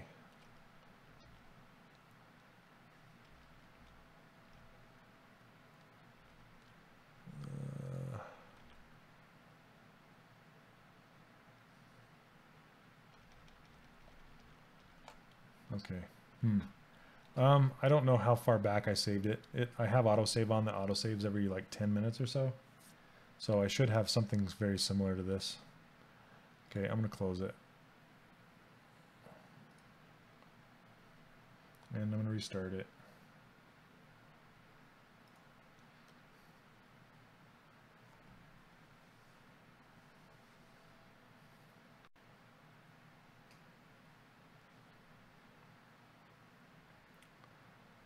Hold on.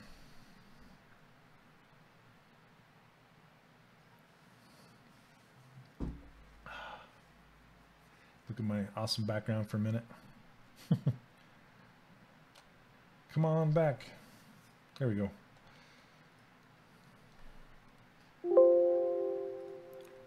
Okay, let's see. It's been a while back. 76. I don't know what happened. I know. God.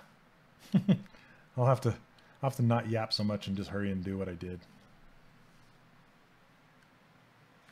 Yeah, the big one. All right, how far back did I roll it? Dang it. Okay.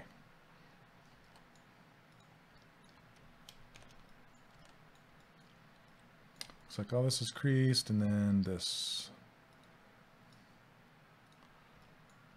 Okay. Yeah, it's just I just have to move the eyes back over. It won't take me that long. And just add in that geometry really quick. Sorry about that, guys.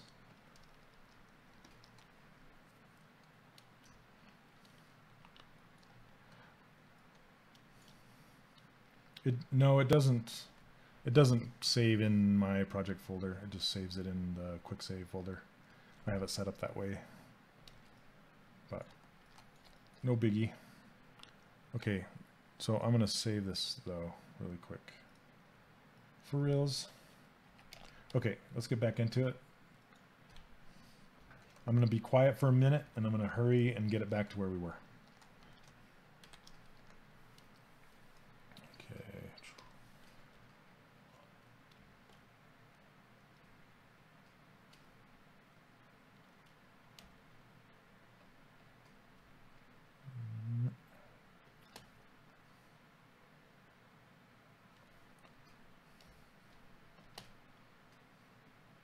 See how much faster I work when I'm not yapping.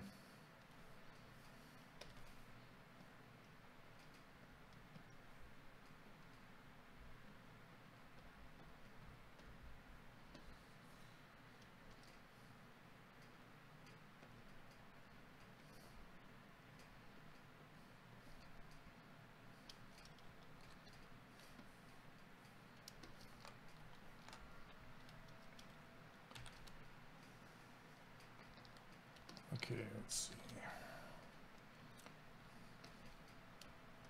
Transpose, actually partial.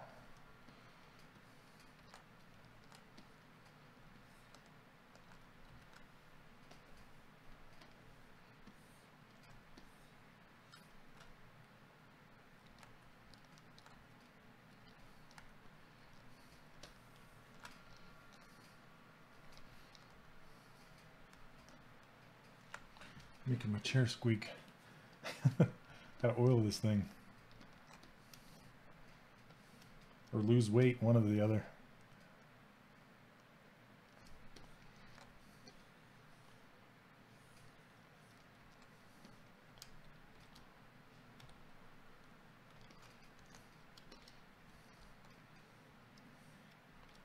There we go. Gotta load my reference back in here.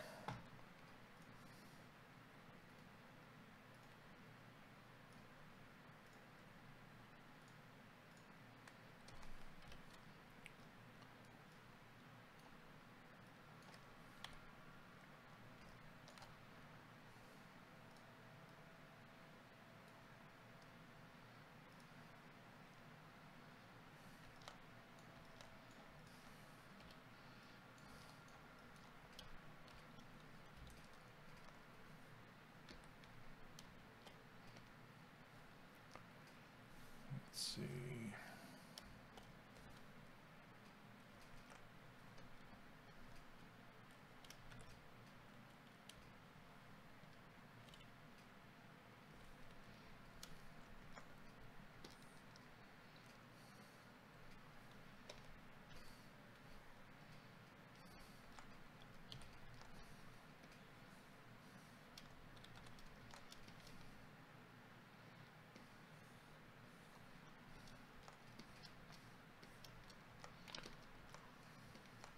You guys still going on about printers? That's cool. Let's see.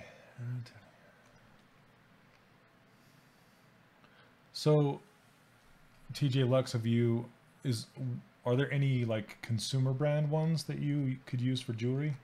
Is the Form 2 good enough?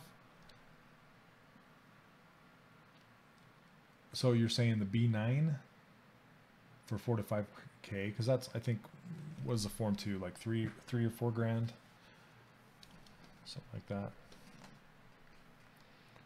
Okay, I'm gonna grab those bracers again.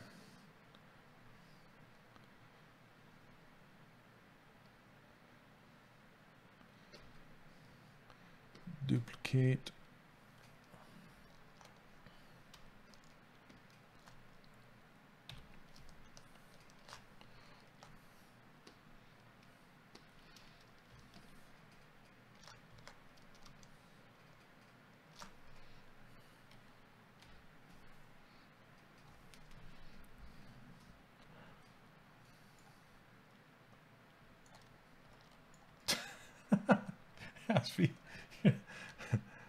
Oh man. Like, I'm no more printer talk.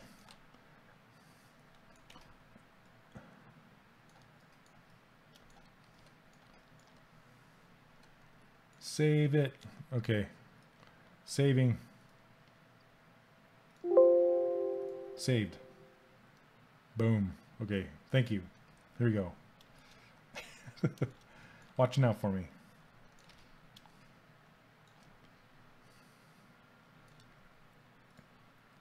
Oh.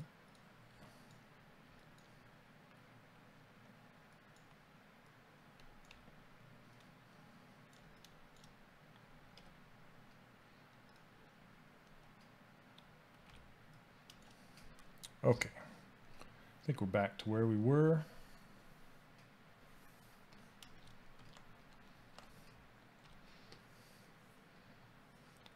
Pretty cool looking squid guy.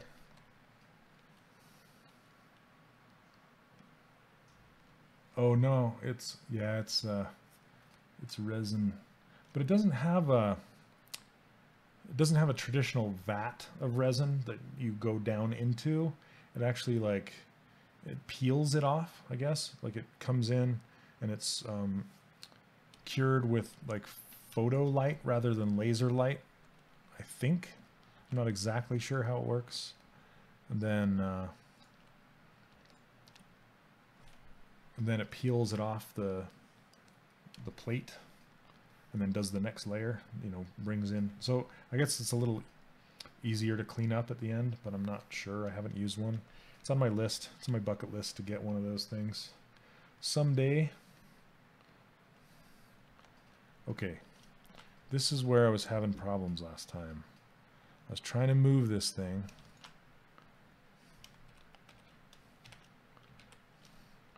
I'm going to save it. And it wasn't letting me move it for some reason. The Form 2. Oh, does a Form 2 have a laser? That's cool. Okay, now I can move this thing. There we go. All right.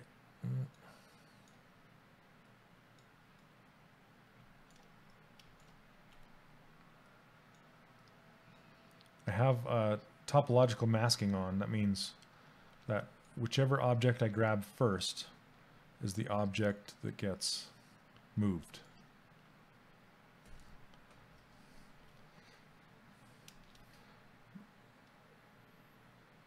See how that just looks better? The flow underneath here and around. So now let's check proportions. Kind of see if we're in the ballpark.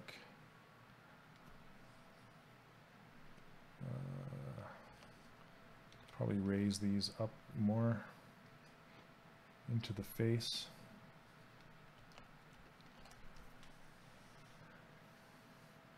The Moai or the who comes up with these names? The Wan Hao. Guess they're Chinese machines or something. I'm not sure.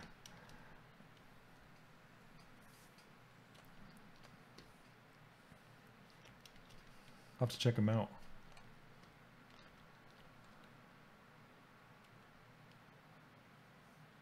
DLP are much faster than the SOA that do these systems. 3D Aspie's gonna get mad now. He's like, stop asking 3D questions. I'm done. Okay, looks like I'll put the eyeballs.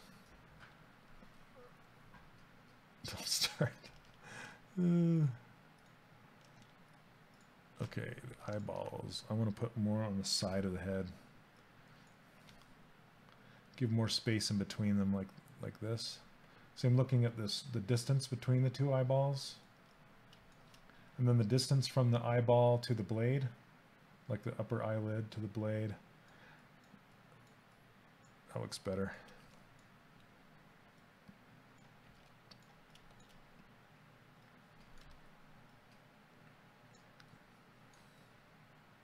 Okay, cool.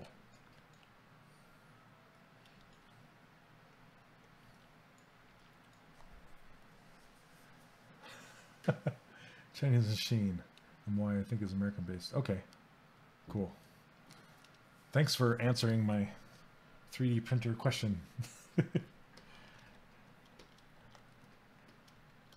Okay, let me I'm gonna make these little, whatever those things are called. I don't know my my squid terminology, or octopus terminology, whatever you want to call it.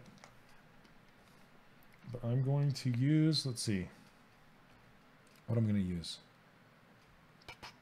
I could use a cylinder, but a cylinder is a little too clean. I want to keep it organic, so maybe just an appendage brush, and then I'll slice it off. Okay, for you ZBrush Core guys, I'm going to show you something that is not in ZBrush Core, but how I can show you how to do it. So the ZBrush regular, so 4R7, it has this clip curve brush that I use all the time, and I'll show you how I use it. And you'll see me use it in the next free video that's coming up in my course series. So see that? I just clip that off, and then I can just push it into the head like so, and then just, you know, tweak it a little more. And that was super easy, super fast, and I made a cylinder that's a little organic. But ZBrush Core doesn't have that, so what do? Well, you can use the transpose line with move. Then if you right click and drag this little red dot right here, it will do pretty much the same thing, but it's interactive.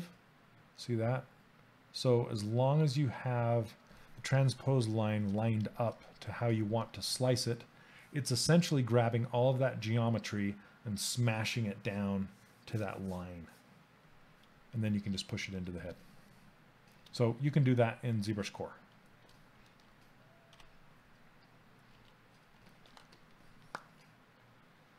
You don't mind the chill stuff?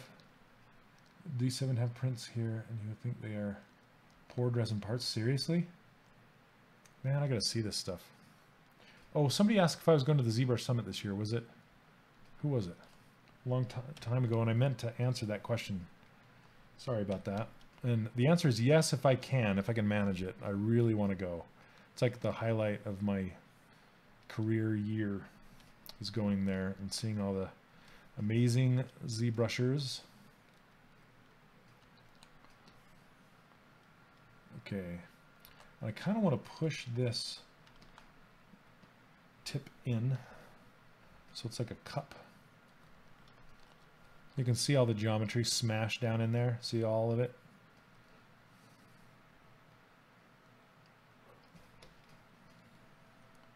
Just going to push this in, make kind of a cup, and then I'm going to smooth it down. There we go. That looks pretty cool.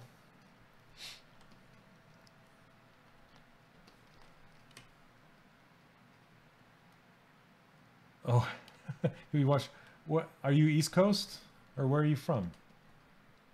Oh, Ahmed, okay. Are you going to be there? Ahmed, did I meet you there last year?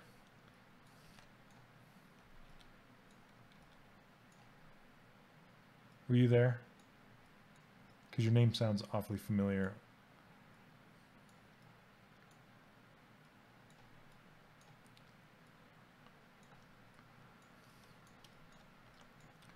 Let's see.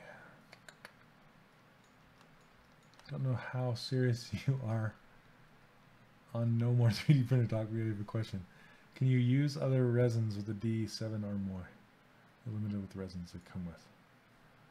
Oh, hey Grady, nice. Welcome to the stream. Thank you very much. Okay, I'm gonna do a little bit of detailing on here. Because see how this, as it goes around, it kind of has some edges on here. And I want to make sure I get that working. Whoa. There we go.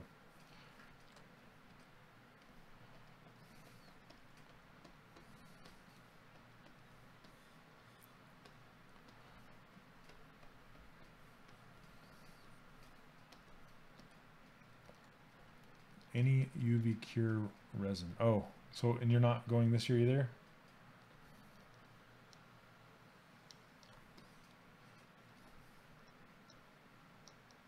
I'm just using the pinch brush to pull the geometry together down this line.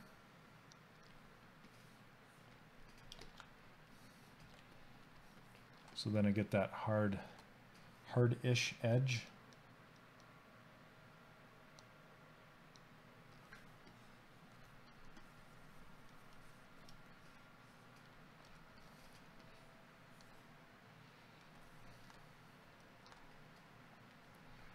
And then see how it kind of comes up the back of the cutlass, the blade up the back here. See if I can get that look going on without it looking too weird.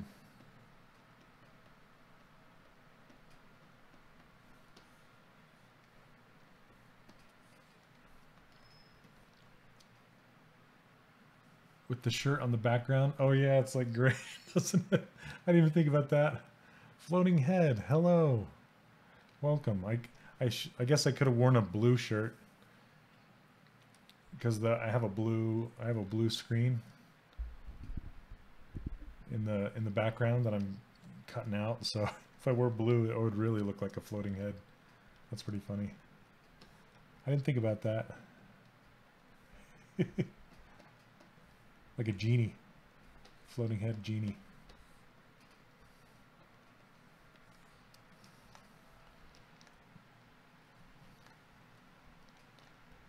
Oh yeah, I don't know if I'll be presenting this year or not. They haven't asked me. I presented there 2 years ago. You can see my presentation on YouTube if you look up Shane Olson ZBrush Summit. I did a presentation with Matt Thorpe. We talked about Disney Infinity. That was a good time. Oh, hello, Marcy. Hello, Marcy. This cannot animate like other 3D programs. This is more of a digital sculpting program. So this is meant for building characters and vehicles and things like that. And then if you want to rig them and animate them, you usually take them out elsewhere. Oh, you saw it? Ahmad, cool. Okay, let's see. Z intensity. This program is called ZBrush, and if you want to try it out, there's a 45-day free trial. And I think the link is down below. You can get it and try it out. Okay, I'm going to add some color. I think, let's see. Do some of this yellow.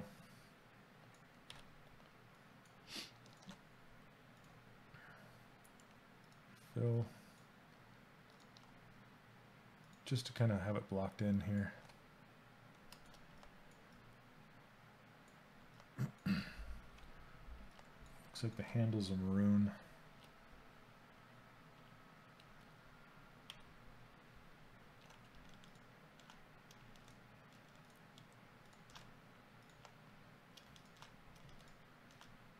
Come on.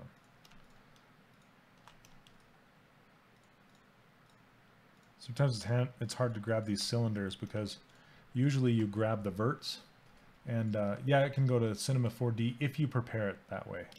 So right now it's very high resolution geometry, so you would need to retopologize it at a lower resolution if you wanted to take it over to a program like that. Hope that makes sense. Okay.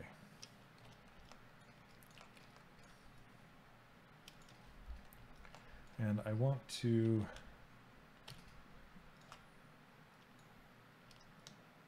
thicken this up.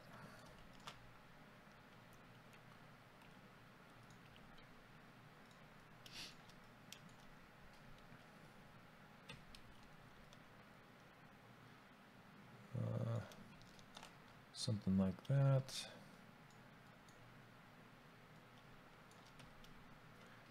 And then shrink it back down.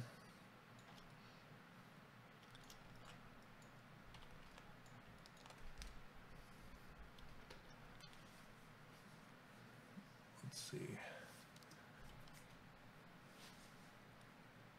Oh yeah, for sure, Grady. That's I do that all the time as well.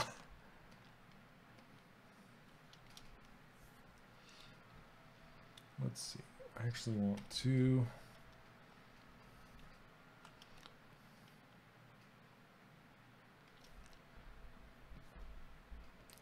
this hilt to be a little taller.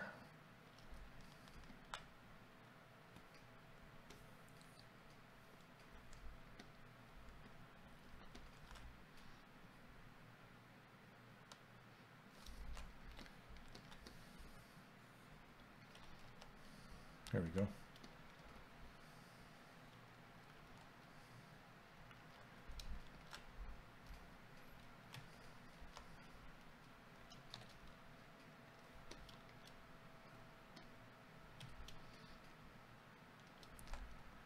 I'm going to make this a little larger, and then I'm going to use the pinch brush to see how this kind of has an edge to it.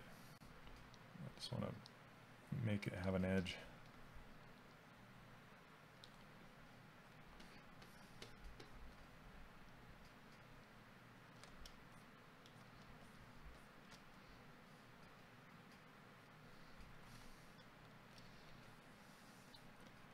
Oh yeah, Sculptus. That's a pretty fun tool. It's more of a kind of a hobbyist plaything than it is anything that you could use for real production, but it's a fun entry point into digital sculpting.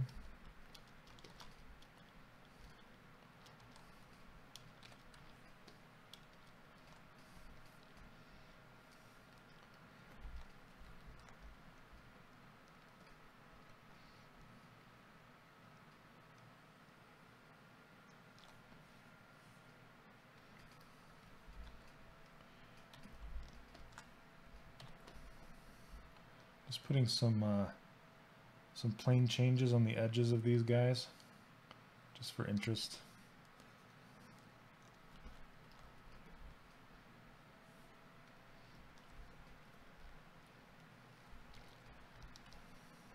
Kind of want a plane change around here. This is looking a bit soft for me. Oh, Blender. Yep, you know, Blender's come a long ways. I don't really use Blender too much, but I know a lot of people who have been successful with it. There's a lot of independent studios that use Blender.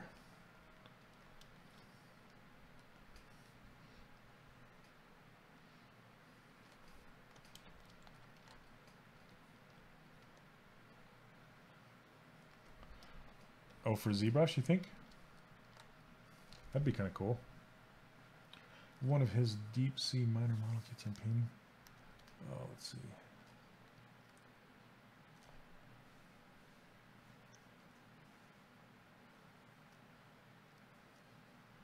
I think you liked a piece that I did on ArtStation. Oh, okay, maybe. Yeah, that's probably where I saw your name, Ahmed. Let's see. Oh, is that the default pinch brush? It's not. It is my own.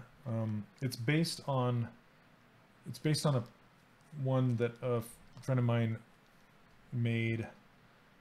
If you're familiar with the Ma cut brush, it's kind of a variation of that.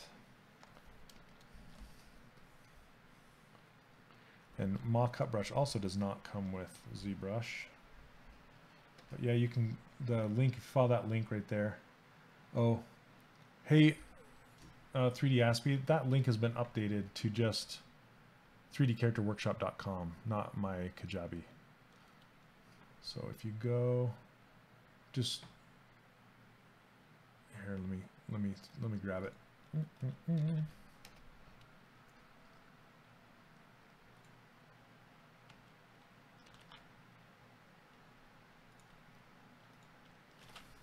There you go.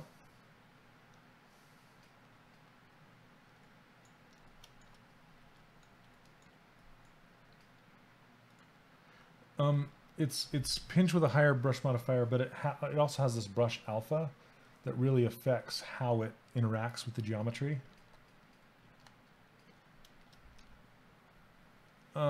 Yeah, that's part of it. The increase to the 100 brush modifier. Yeah, that's what Malchus the Black did to it originally. Figure it out. Works awesome. I use it all the time. It's so good.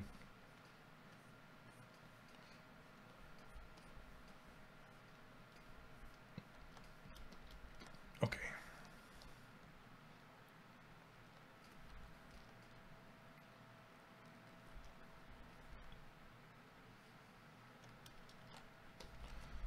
What time were we looking at? About 10:17. I can build that scabbard really quick, I think. Well, not really quick, but I kind of want to pull this head back a little bit. Let's see. Extra little details you just did looks really great. Oh, thanks, Regenerator. Yeah, it really adds, you know, like those little details. Super add. So what I'm looking for in the head is, I was looking at the apex of the skull, and it was actually going up, and then here, I'll see, it used to be like this. See how the apex was like here? I want the apex of it to peak on the blade itself. So, and I also want the flow of the head to kind of go in this direction, so it kind of flows down through the sword like this. And so that's why I want to pull the skull back in space just a bit, so it's not just a perfect sphere. Then I want to do the same thing down here, so the apex kind of lines up with this. That way, it can, if you print or if you manufacture the blade separately than the handle, that way the handle will actually like pull out of the mold.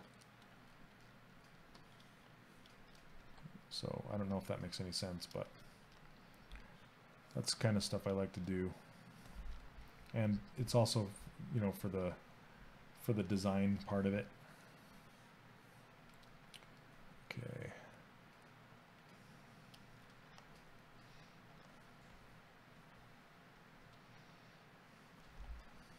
I'm just kind of looking at and seeing what else I could do. I might make the blade a little bit wider up here.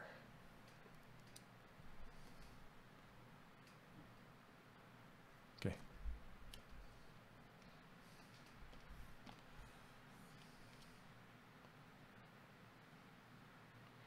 And see how the base of the blade, it really tapers out, and it tapers out. And mine does not do that, so let's see if we can get that going. This is an example of how you can also take a design and exaggerate it, and hopefully kind of plus it in the process, because you can see what the original artist was doing, and if you can kind of catch that in your eye, you can say, oh, look at that, the base is getting wide. Maybe if I push it a little bit wider, I wonder what it'll look like.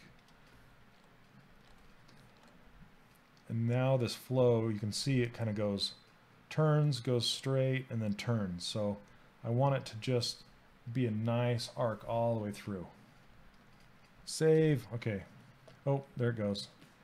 Just as you said that, it did a auto save. Okay, save as.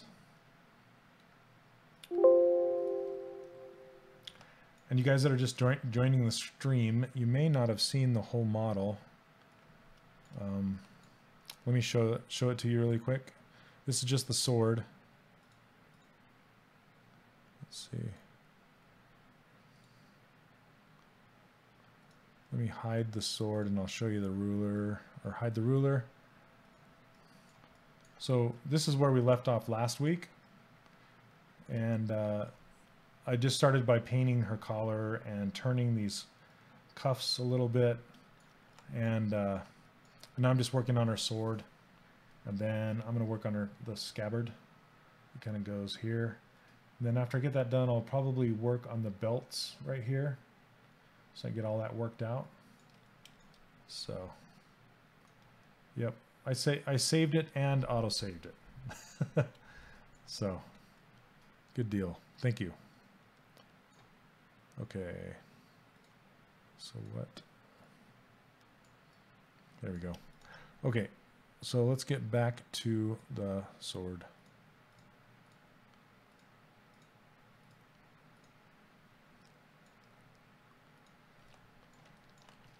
Thank you very much.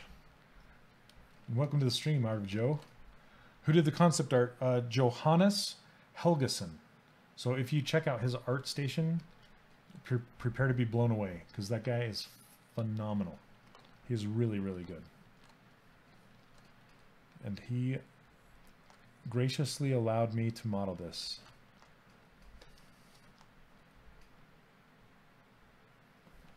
Okay, let's work on this flow of this blade here. I really want to push it.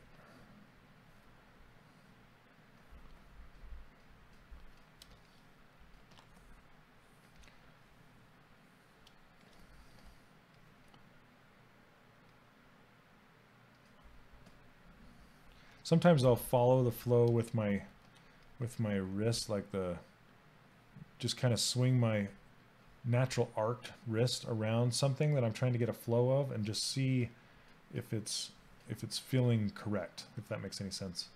It might just be me being an idiot, but sometimes I like to do that. And now it looks like it's coming off of the blade, or coming off of the handle, kind of weird. So I'm going to rotate that back, and it looks like I hid the eyeballs. I'm going to move these down in the list, down by my sword. That's another thing. That's how I like to organize my subtools, is eventually I'll get to where I organize them like, oh, Johannes. Thank you very much. Johannes. Johannes. He probably hates me for saying that. I'm such an American. My heritage is Swedish as well, but I don't speak a lick of Swedish because it was my ancestor like four generations ago. So, but thank you very much. I'll pronounce it that way from now on. Thanks. What was I saying? Oh, so my subtool organization.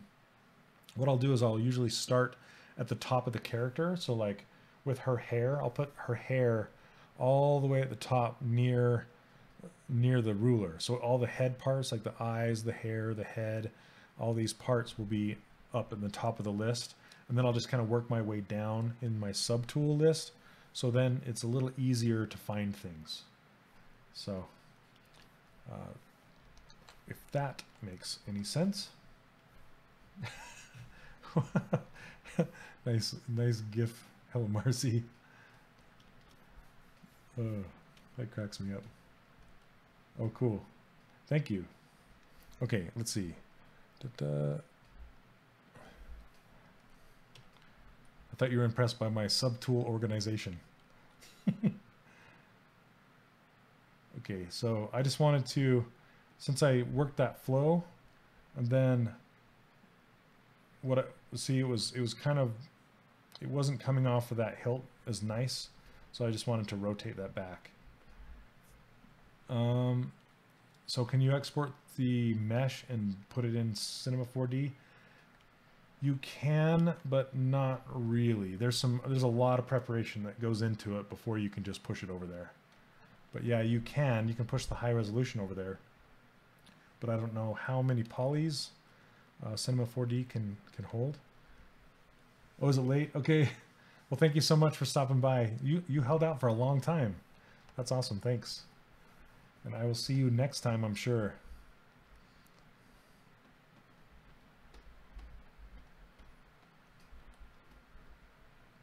But yeah, if you want to make this like riggable and animatable, it takes some effort in preparation. Now I'm going to make this blade thinner. There we go.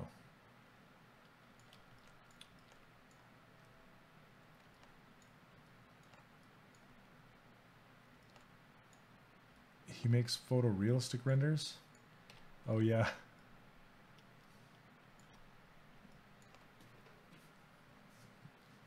Composites his models in Cinema 4D.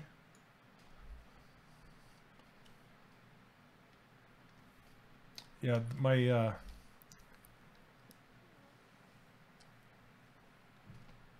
my buddy Steve James, he will model out characters in here and then he will use them in his illustrations and then do paint overs.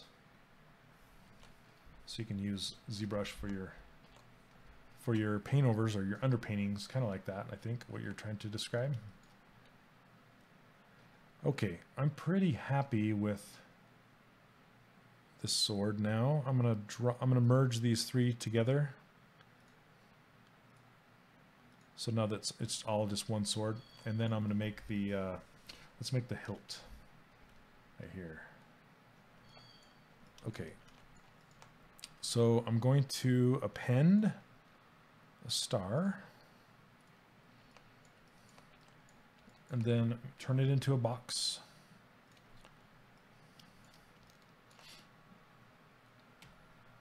And then raise it up.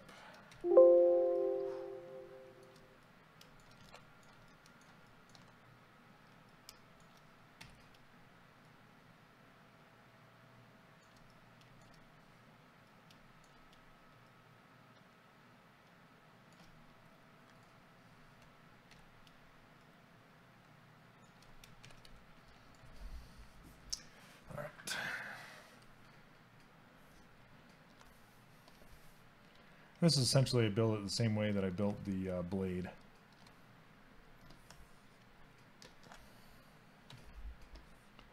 Let's kind of start rotating these into place.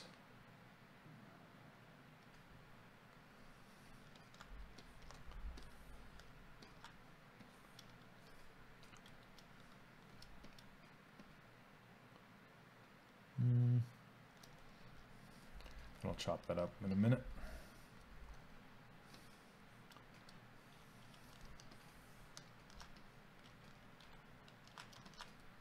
Need to make sure this is its own poly group so I can extrude it with the ZModeler brush. Oops. Poly group all. There we go. Oh, you found Steve James. Cool. Thank you. He does a lot of instruction on for Pixelogic for ZBrush. So if you go to ZBrush Central and you see those pictures down below the top row, a lot of those are his.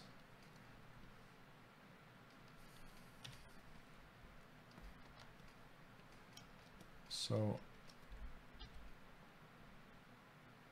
I'm going to try and make this act like a real scabbard that the sword can pull out of. So I'm not... Just got to be careful.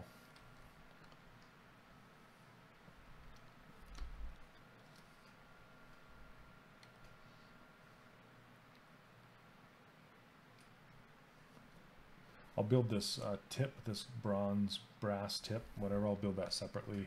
Same with this end here. And then I'll wrap it around.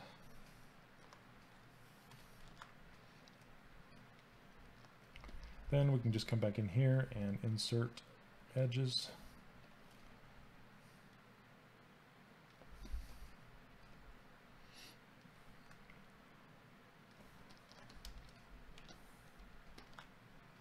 I'll usually like mask off an edge loop like this, and then invert the mask, and that way I know that I have just that edge selected.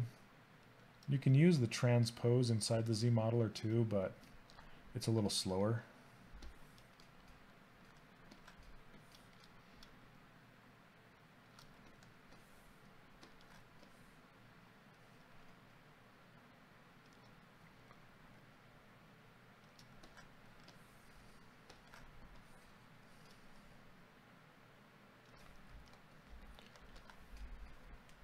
Oh, what does a pen start in the box? Oh, do you want me to redo that again? Okay, so usually when I, gosh, my eyes are burning, sorry. Ugh. I've been looking for too long. Okay, so if I want to start something new from a box or like a sphere or a cylinder or something like that, I'll either do one of two things. I'll either use my insert multi-mesh, which has a whole bunch of primitives, or if I want to start something that is at the center of the ZBrush world. So if I turn on the floor, and you can see the grid here, and the center of the grid, the center of the ZBrush world is right here, okay? So if I want to create something that is centered on that world, it's kind of like creating new geometry in Maya or something like that. Well, what I do is I append just a basic star, and it doesn't matter which one of these objects you append because you're just going to replace it in a minute. But I default to a star. I don't know why, it doesn't matter. So I pick the star and see how it puts the star on 0, 0. So it's right down there. Let me turn off transparent. Okay, so that's there. Then if you go down, make sure you're on the new star. Make sure this is highlighted so it's active. And then go down to initialize. And then you'll see some geometry that can be made here. So you can make a cube or a sphere or a cylinder facing one of these directions, like this direction or this one or this one, or a cube or a sphere. And then what these numbers mean is how many times it's divided. So right now it's 2, 2, and 2. You can do, say, like a 5, an 8, and a 1. And hit cube, and it'll make that. See that? So it'll be 5 across, 8 up and down, and then 1 deep. So this is a great way to make really quick base geometry to start from. And I will usually, that's how I made the cube to start with. So, does that answer your question? There's it. That's it. Easy peasy. You got to be careful because if you initialize that will replace anything in your subtool slot. So if you're working hard on a model and you want new geometry, make sure you make a new subtool and you append like a star or something, because it's going to replace it no matter what it is. It'll overwrite, like say these pants. It'll just overwrite them and make a new box. So don't do that. Do you know how to control where the insert mesh objects are positioned when inserting them? You only control them by hand. You can't control them numerically. So, oh yeah, who do you know? Which one? Scott or Chris or Breadwig?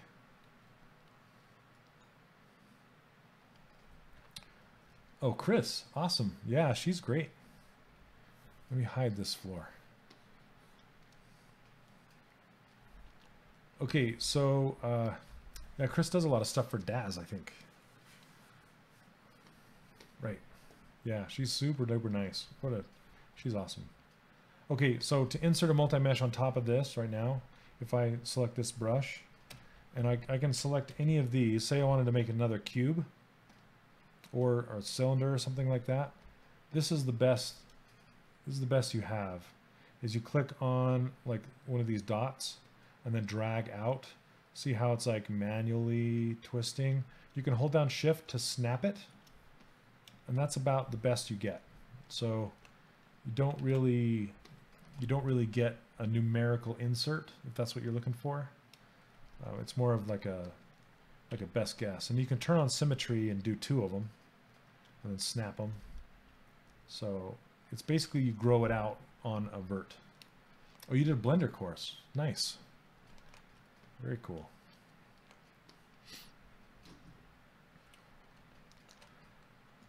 And here's another trick. See how where I extruded this, it put it into its own polygroup? Well, say I want all the edges to be in their own polygroup. I can use group by normal, hit that, and you can see now that it automatically grouped all the edges in their own groups by normal. So that's pretty cool. Quick way to polygroup things, because then I can crease these edges really fast and it's really quick. Okay. So now I'm going to make this little, see this little leather band right here? I'm just going to make that really fast. And how I'm going to do that is I'm going to duplicate this scabbard, select it. I'm going to hide the other one. Then I'm going to insert, okay, an edge loop to the thickness that I think it's going to be, like that. Then I'm going to hide everything that's not that. So here you go. And then delete it. And then I'm going to scale it up. Let's show the sword again, or the scabbard again.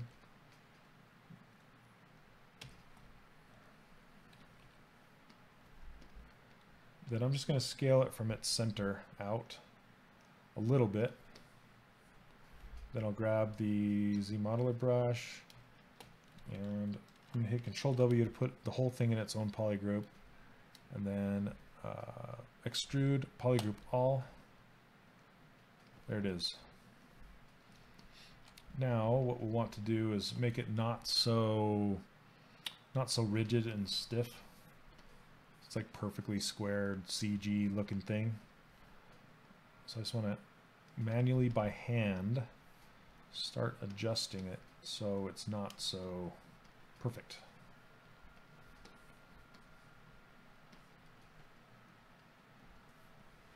Chaos is your friend.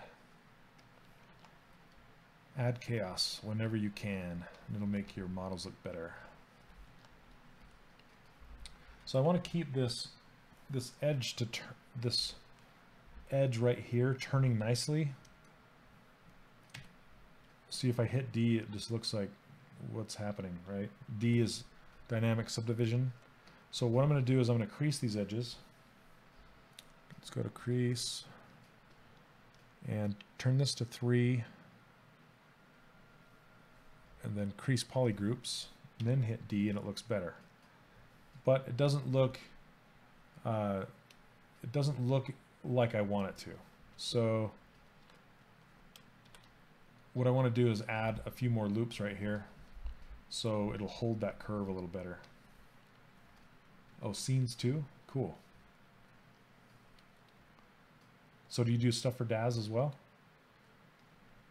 Or just the Blender thing?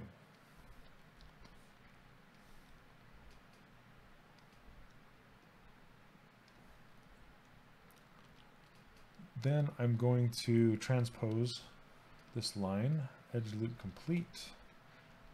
Otherwise it'll just be too sharp now. See, it's too sharp. I want to push it in.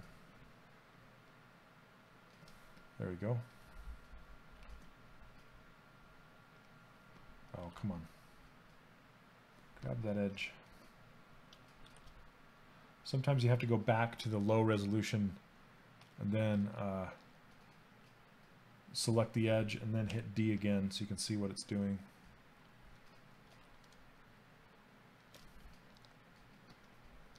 Tell you how often looking at some interior renders by some Blender. Yes. Yep, it looks like it's Uncanny Valley, right? Like perfect CG, like some robot made it. You always want to try and get a taper in there for that very reason. or some kind of a thick to thin, or see my edges are perfect thickness. And it's okay for the most part when you're doing man-made things like a gun or a sword or something. I mean, if the sword was more man-made than that, I guess more rigid man-made items, right? So like a gun or something, you want those symmetrical and all nice and perfect CG. But even a gun would have its nicks and bruises and things like that in it, like its wear and tear. But you want to add interest. So, like for example, what I could do here is I could take this and just slightly move it like so. And it's a little more interesting now. I could do the same thing to the other side. And just kind of rotate it so it has kind of a gradual slope. Then I could bring it in so it has kind of a taper, like a swoop, you know? And it's just more interesting. Let's see. Oh, how did you make the smooth edges? So I'm using what's called dynamic subdivision. It's right here, dynamic subdivision underneath geometry. And all it is, it's a preview of what it will look like when you subdivide the mesh. So I don't know if you're familiar with subdivisions, but it's like hitting the number 3 in Maya. It's a preview of what the subdivisions will look like.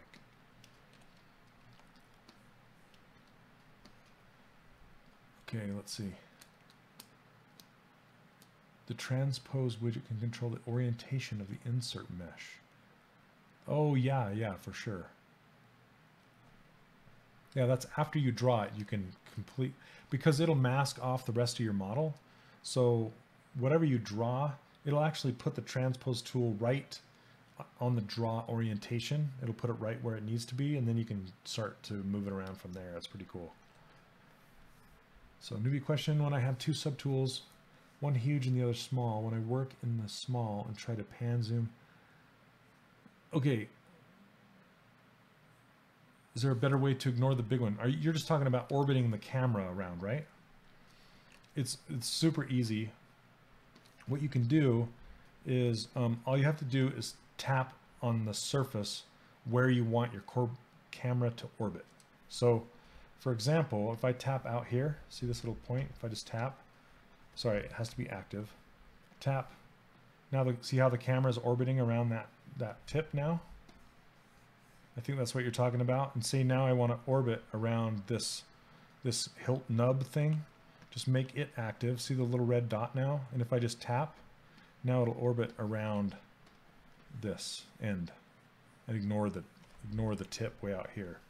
So all you have to do is make your large or your small subtool active, and then just tap where you want the camera to orbit. So does that make sense? I think that's what you're asking for. If you hold shift while inserting the mesh, it will align the mesh the same position as your transpose widget was at.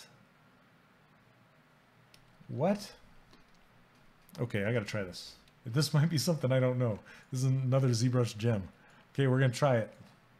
We're gonna try what Blue Fire Sound may have found something new. It's like a gem. Okay, here we go. So let's put this transpose tool kind of off in space. Let's see, off in space, like at an angle, an obvious angle, like this. Then grab this and grab a cylinder, drag it out, and then hold down shift. No? Am I doing it wrong? Because this is just aligning to the surface. Aligning to the surface. Drag it. Whoops.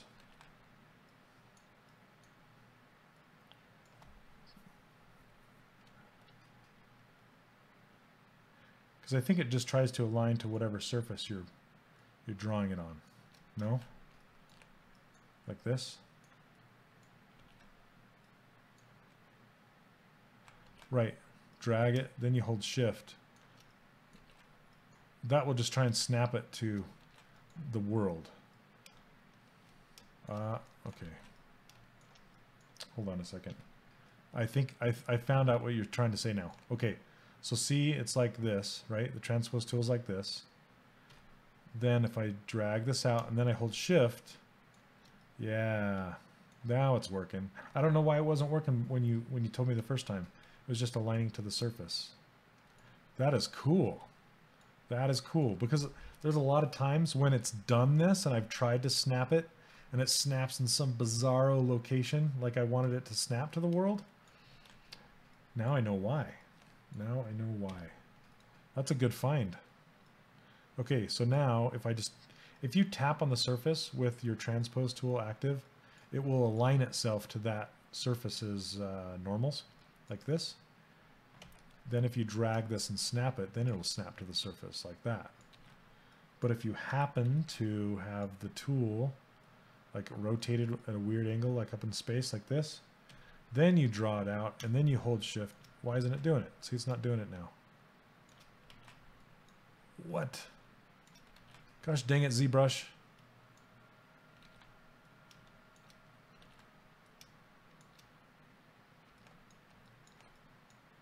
I think it's getting it from somewhere else. Because, okay, so watch this.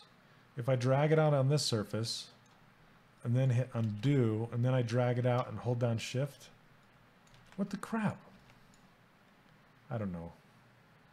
ZBrush is weird sometimes. I'll have to ask Joseph Just. Because it's doing it now, it's snapping it to the surface, right? Or to this line. But why wasn't it doing it when I first tried it? So anyway, okay. I don't know if you found a bug or not. I think there's something to be said about it. Whatever you found, I think there's something in there that is meant to be that way, but it's not like apparent right away. So there's got to be like a step-by-step method of how you actually get it to snap to that transpose line, and I don't know what it is. So we'll have to find out. Excuse me. What I mean is huge subtool covers the empty space, so it prevents me from orbiting when clicking. Oh, you mean like you're clear up in its face? Like you're zoomed way in? So it's huge? And it prevents you from like navigating?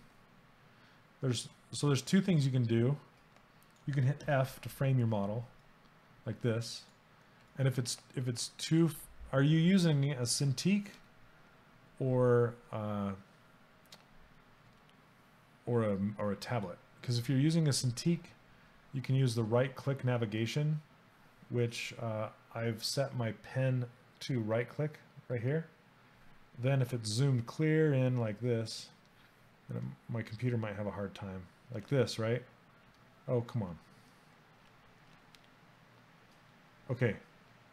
Then if I rotate it using right click, I can rotate it. But if you're using a tablet, you have to go in this gutter. See this gutter right here? This white line? You have to go in this gutter to rotate your model or to zoom it in and out. So does that make sense? Is that what you're after? Okay. Let me know. So does it only work on the live surface? So you're talking about that snap to the surface thing again? I was doing it on the live surface and it was, I'm gonna try it one more time. This is the live surface. I have it at a weird angle. I'm gonna go to my insert mesh, drag it out, and then hold down shift and see how it's not snapping. So if I undo that and then drag it out, it's still not snapping. But if I come over here on the non-live surface, drag it out at some weird angle like this and undo it, then when I come back to the live surface, drag it out, then hit shift, that's when it works. It's really weird. So that's how I could get it to work. So it's like, it's one of those, if you stand on one leg and you cross your eyes and you call your mom, then it'll work. It's just one of those ZBrush things. I don't know. I don't know if it's an intended thing or if it's like Yeah, so, okay. Yeah, that gutter is handy when it comes to when you're zoomed clear in and you can't navigate. It's, you just do it in the gutter, navigate in the gutter. But honestly, that, yeah, gotta hold your mouth right. Come on, saving file. There we go. Okay. Save as. Okay, we're saving it. All right. So let's crease these edges on this guy. Crease polygroups. And hit D, and it'll make it smooth. It'll look better. Yep, nice and quirky. For sure.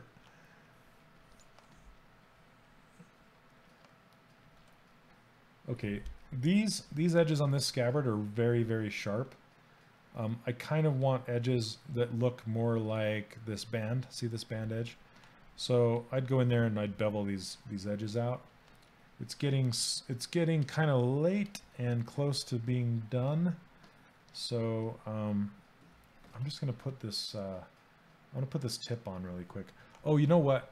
Is Ahmed still here? If you are, say hello. I was gonna show you something with Z Remesher really quick. I think you were asking about the mouth cavity. So I was going to show you. Oh, why not saving as a Z project? It is smaller as a ZTL. No, it is smaller as a ZTL. Yeah. Don't. That's so. That's actually my first lesson in my course. Like my very, very first lesson is I recommend saving Z tools, not Z projects. The only time I use a Z project is as my starter file, as my ruler. So see this ruler right here? This is the only Z project that I use. And I start with this every single time. So when I first open ZBrush, I'll double click on this and then it'll come in and then I'll load my Z tool into that file. That way it kind of resets ZBrush, it clears everything out, it clears out all the Z tools, because if you're saving a Z project, it's saving all of your tools every time and your files can get gigantic.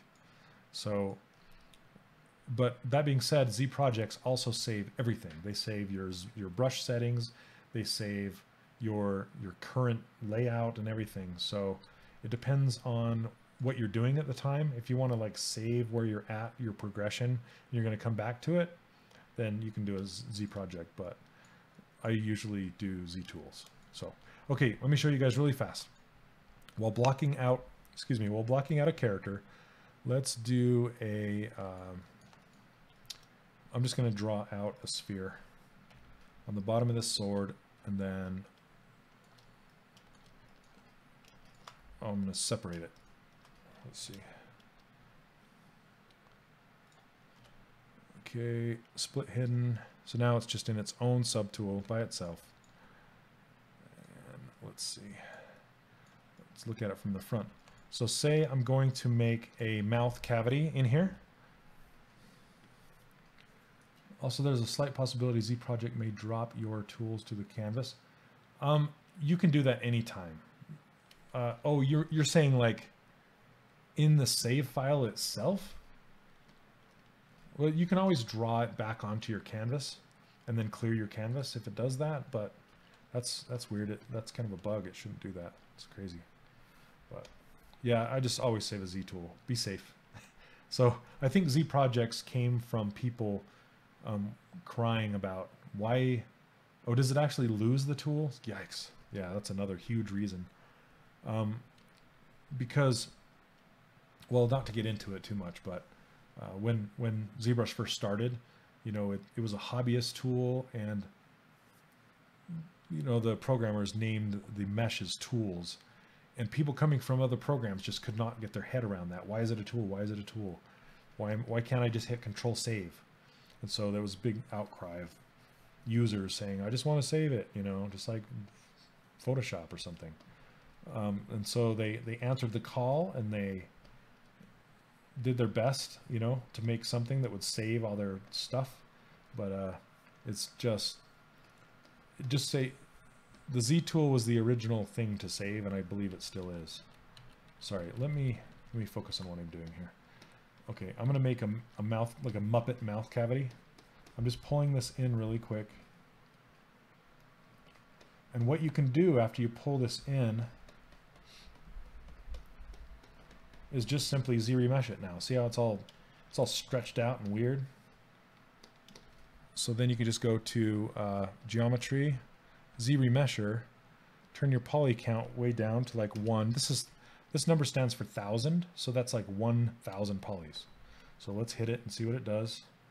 So that's still too many polys, but you can kind of see what it's doing now, right? So let's undo that. I'm going to drop it a little bit, like 0.5. Hit it again. And then even lower. Let's go 0.1 even. There we go. So you check that out. Instant mouth cavity. Then you can just close it.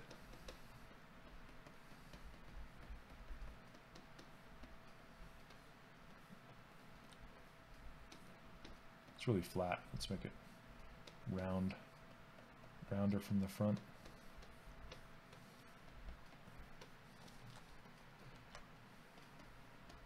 Then once you get it too close, what you can do is like use the inflate brush. Just kind of come along here and inflate it till it closes. Boom, mouth. You can come in here with a pinch brush and make lips.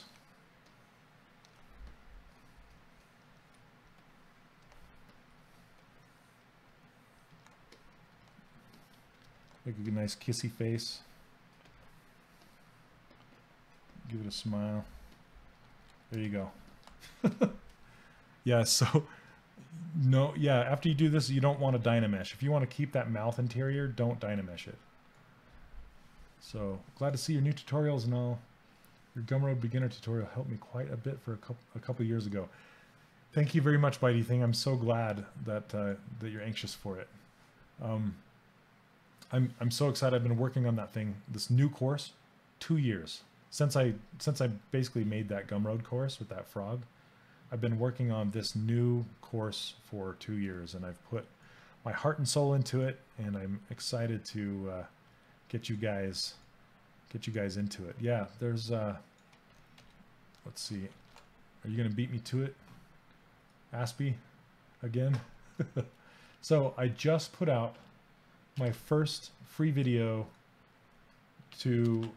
in the free video series. So it's like there'll be 3 free videos leading up to the launch of my course, and then there'll be a nice overview long video to show you exactly what the course comes with, what it covers, all that stuff. So I'm super excited, and if you sign up to watch those videos, you'll be on the mailing list and you'll get all the stuff. So oh yeah, awesome. Thank you so much for telling me. Oh, I'm so nervous. I'm so nervous. And if your emails get kind of out of whack, the course, just so you know, it's going to be open on next Sunday. That's when the cart will open, and that's when you can buy it, is next Sunday. So and then it'll let you know how long it's going to be open. So because I can't take on too many students, I'll be overwhelmed. This is I'm calling it a casually mentored course. So it's not like an 8-week course and then it shuts down. You know, you don't enroll for it and then I mentor you every week and then it shuts down. I want it to be available for more people for longer. So it's a at your own pace course, and then when you need feedback, you can post in our closed Facebook group and get feedback, you know, when you need it. So it's casual mentor. That's what I like to call it. So it's 90% ZBrush focused, yes. So you'll see in the third video that's coming, the third free video, some of the other stuff that I'll be covering as well. So that will be coming. But yes, 90% ZBrush, and that's because this is where I do most of my work, is right here in ZBrush. So, because you can pose your characters, you can print your characters, and you can couple it with Keyshot to render out your marketing, your nice beauty shots. And I'm going to cover that. And it's, yeah, pretty much A to Z is what it covers. So that's why it's big. Character modeling is one thing you want to work on. Yeah, that's the majority of it is the character modeling. So, but there is, you know, how to make a game character out of your ZBrush model at the end. So, and once again, next week, I will be doing the ZBrush Core broadcast. So you can come back and watch that if you're interested. I'll be covering how to use ZBrush Core, how to get into it, all the light stuff. I'm not revealing the price of the course until I actually launch the course, so you have to wait and see. But it's a good price, I think. But no, only the 3 videos leading up to the course launch are free, not the entire course. So if you want to try out ZBrush, there's a 45-day trial that you can get. The link is down below. And if you want to learn more about ZBrush, check out Ask ZBrush on Twitter and YouTube. And there's also ZBrush Classrooms and ZBrush Central. Go check out all of those things. Let's see, what time are we at right now? Come on, 11. Okay, awesome. So I hope you guys learned something tonight. Yeah, I didn't spend 2 years on it to give it away. I'm sorry. And I also just got laid off recently, so I have all the time devoted to you guys. I'm doing some freelance work, but most of my time will be spent helping all of you guys. So, and like I said, I already have some beta testers in there that are doing some fantastic work. I can't wait to show you guys that stuff. So, super excited. Watch out for the next video will be dropping on Wednesday. So watch out for that. And thank you guys for watching. Until next Sunday, I'll see you and we'll be talking about ZBrush Core. All right. Thank you and take care and good night. Have a nice rest of your weekend, which is about an hour's worth. Anyway, have a nice week. Take care.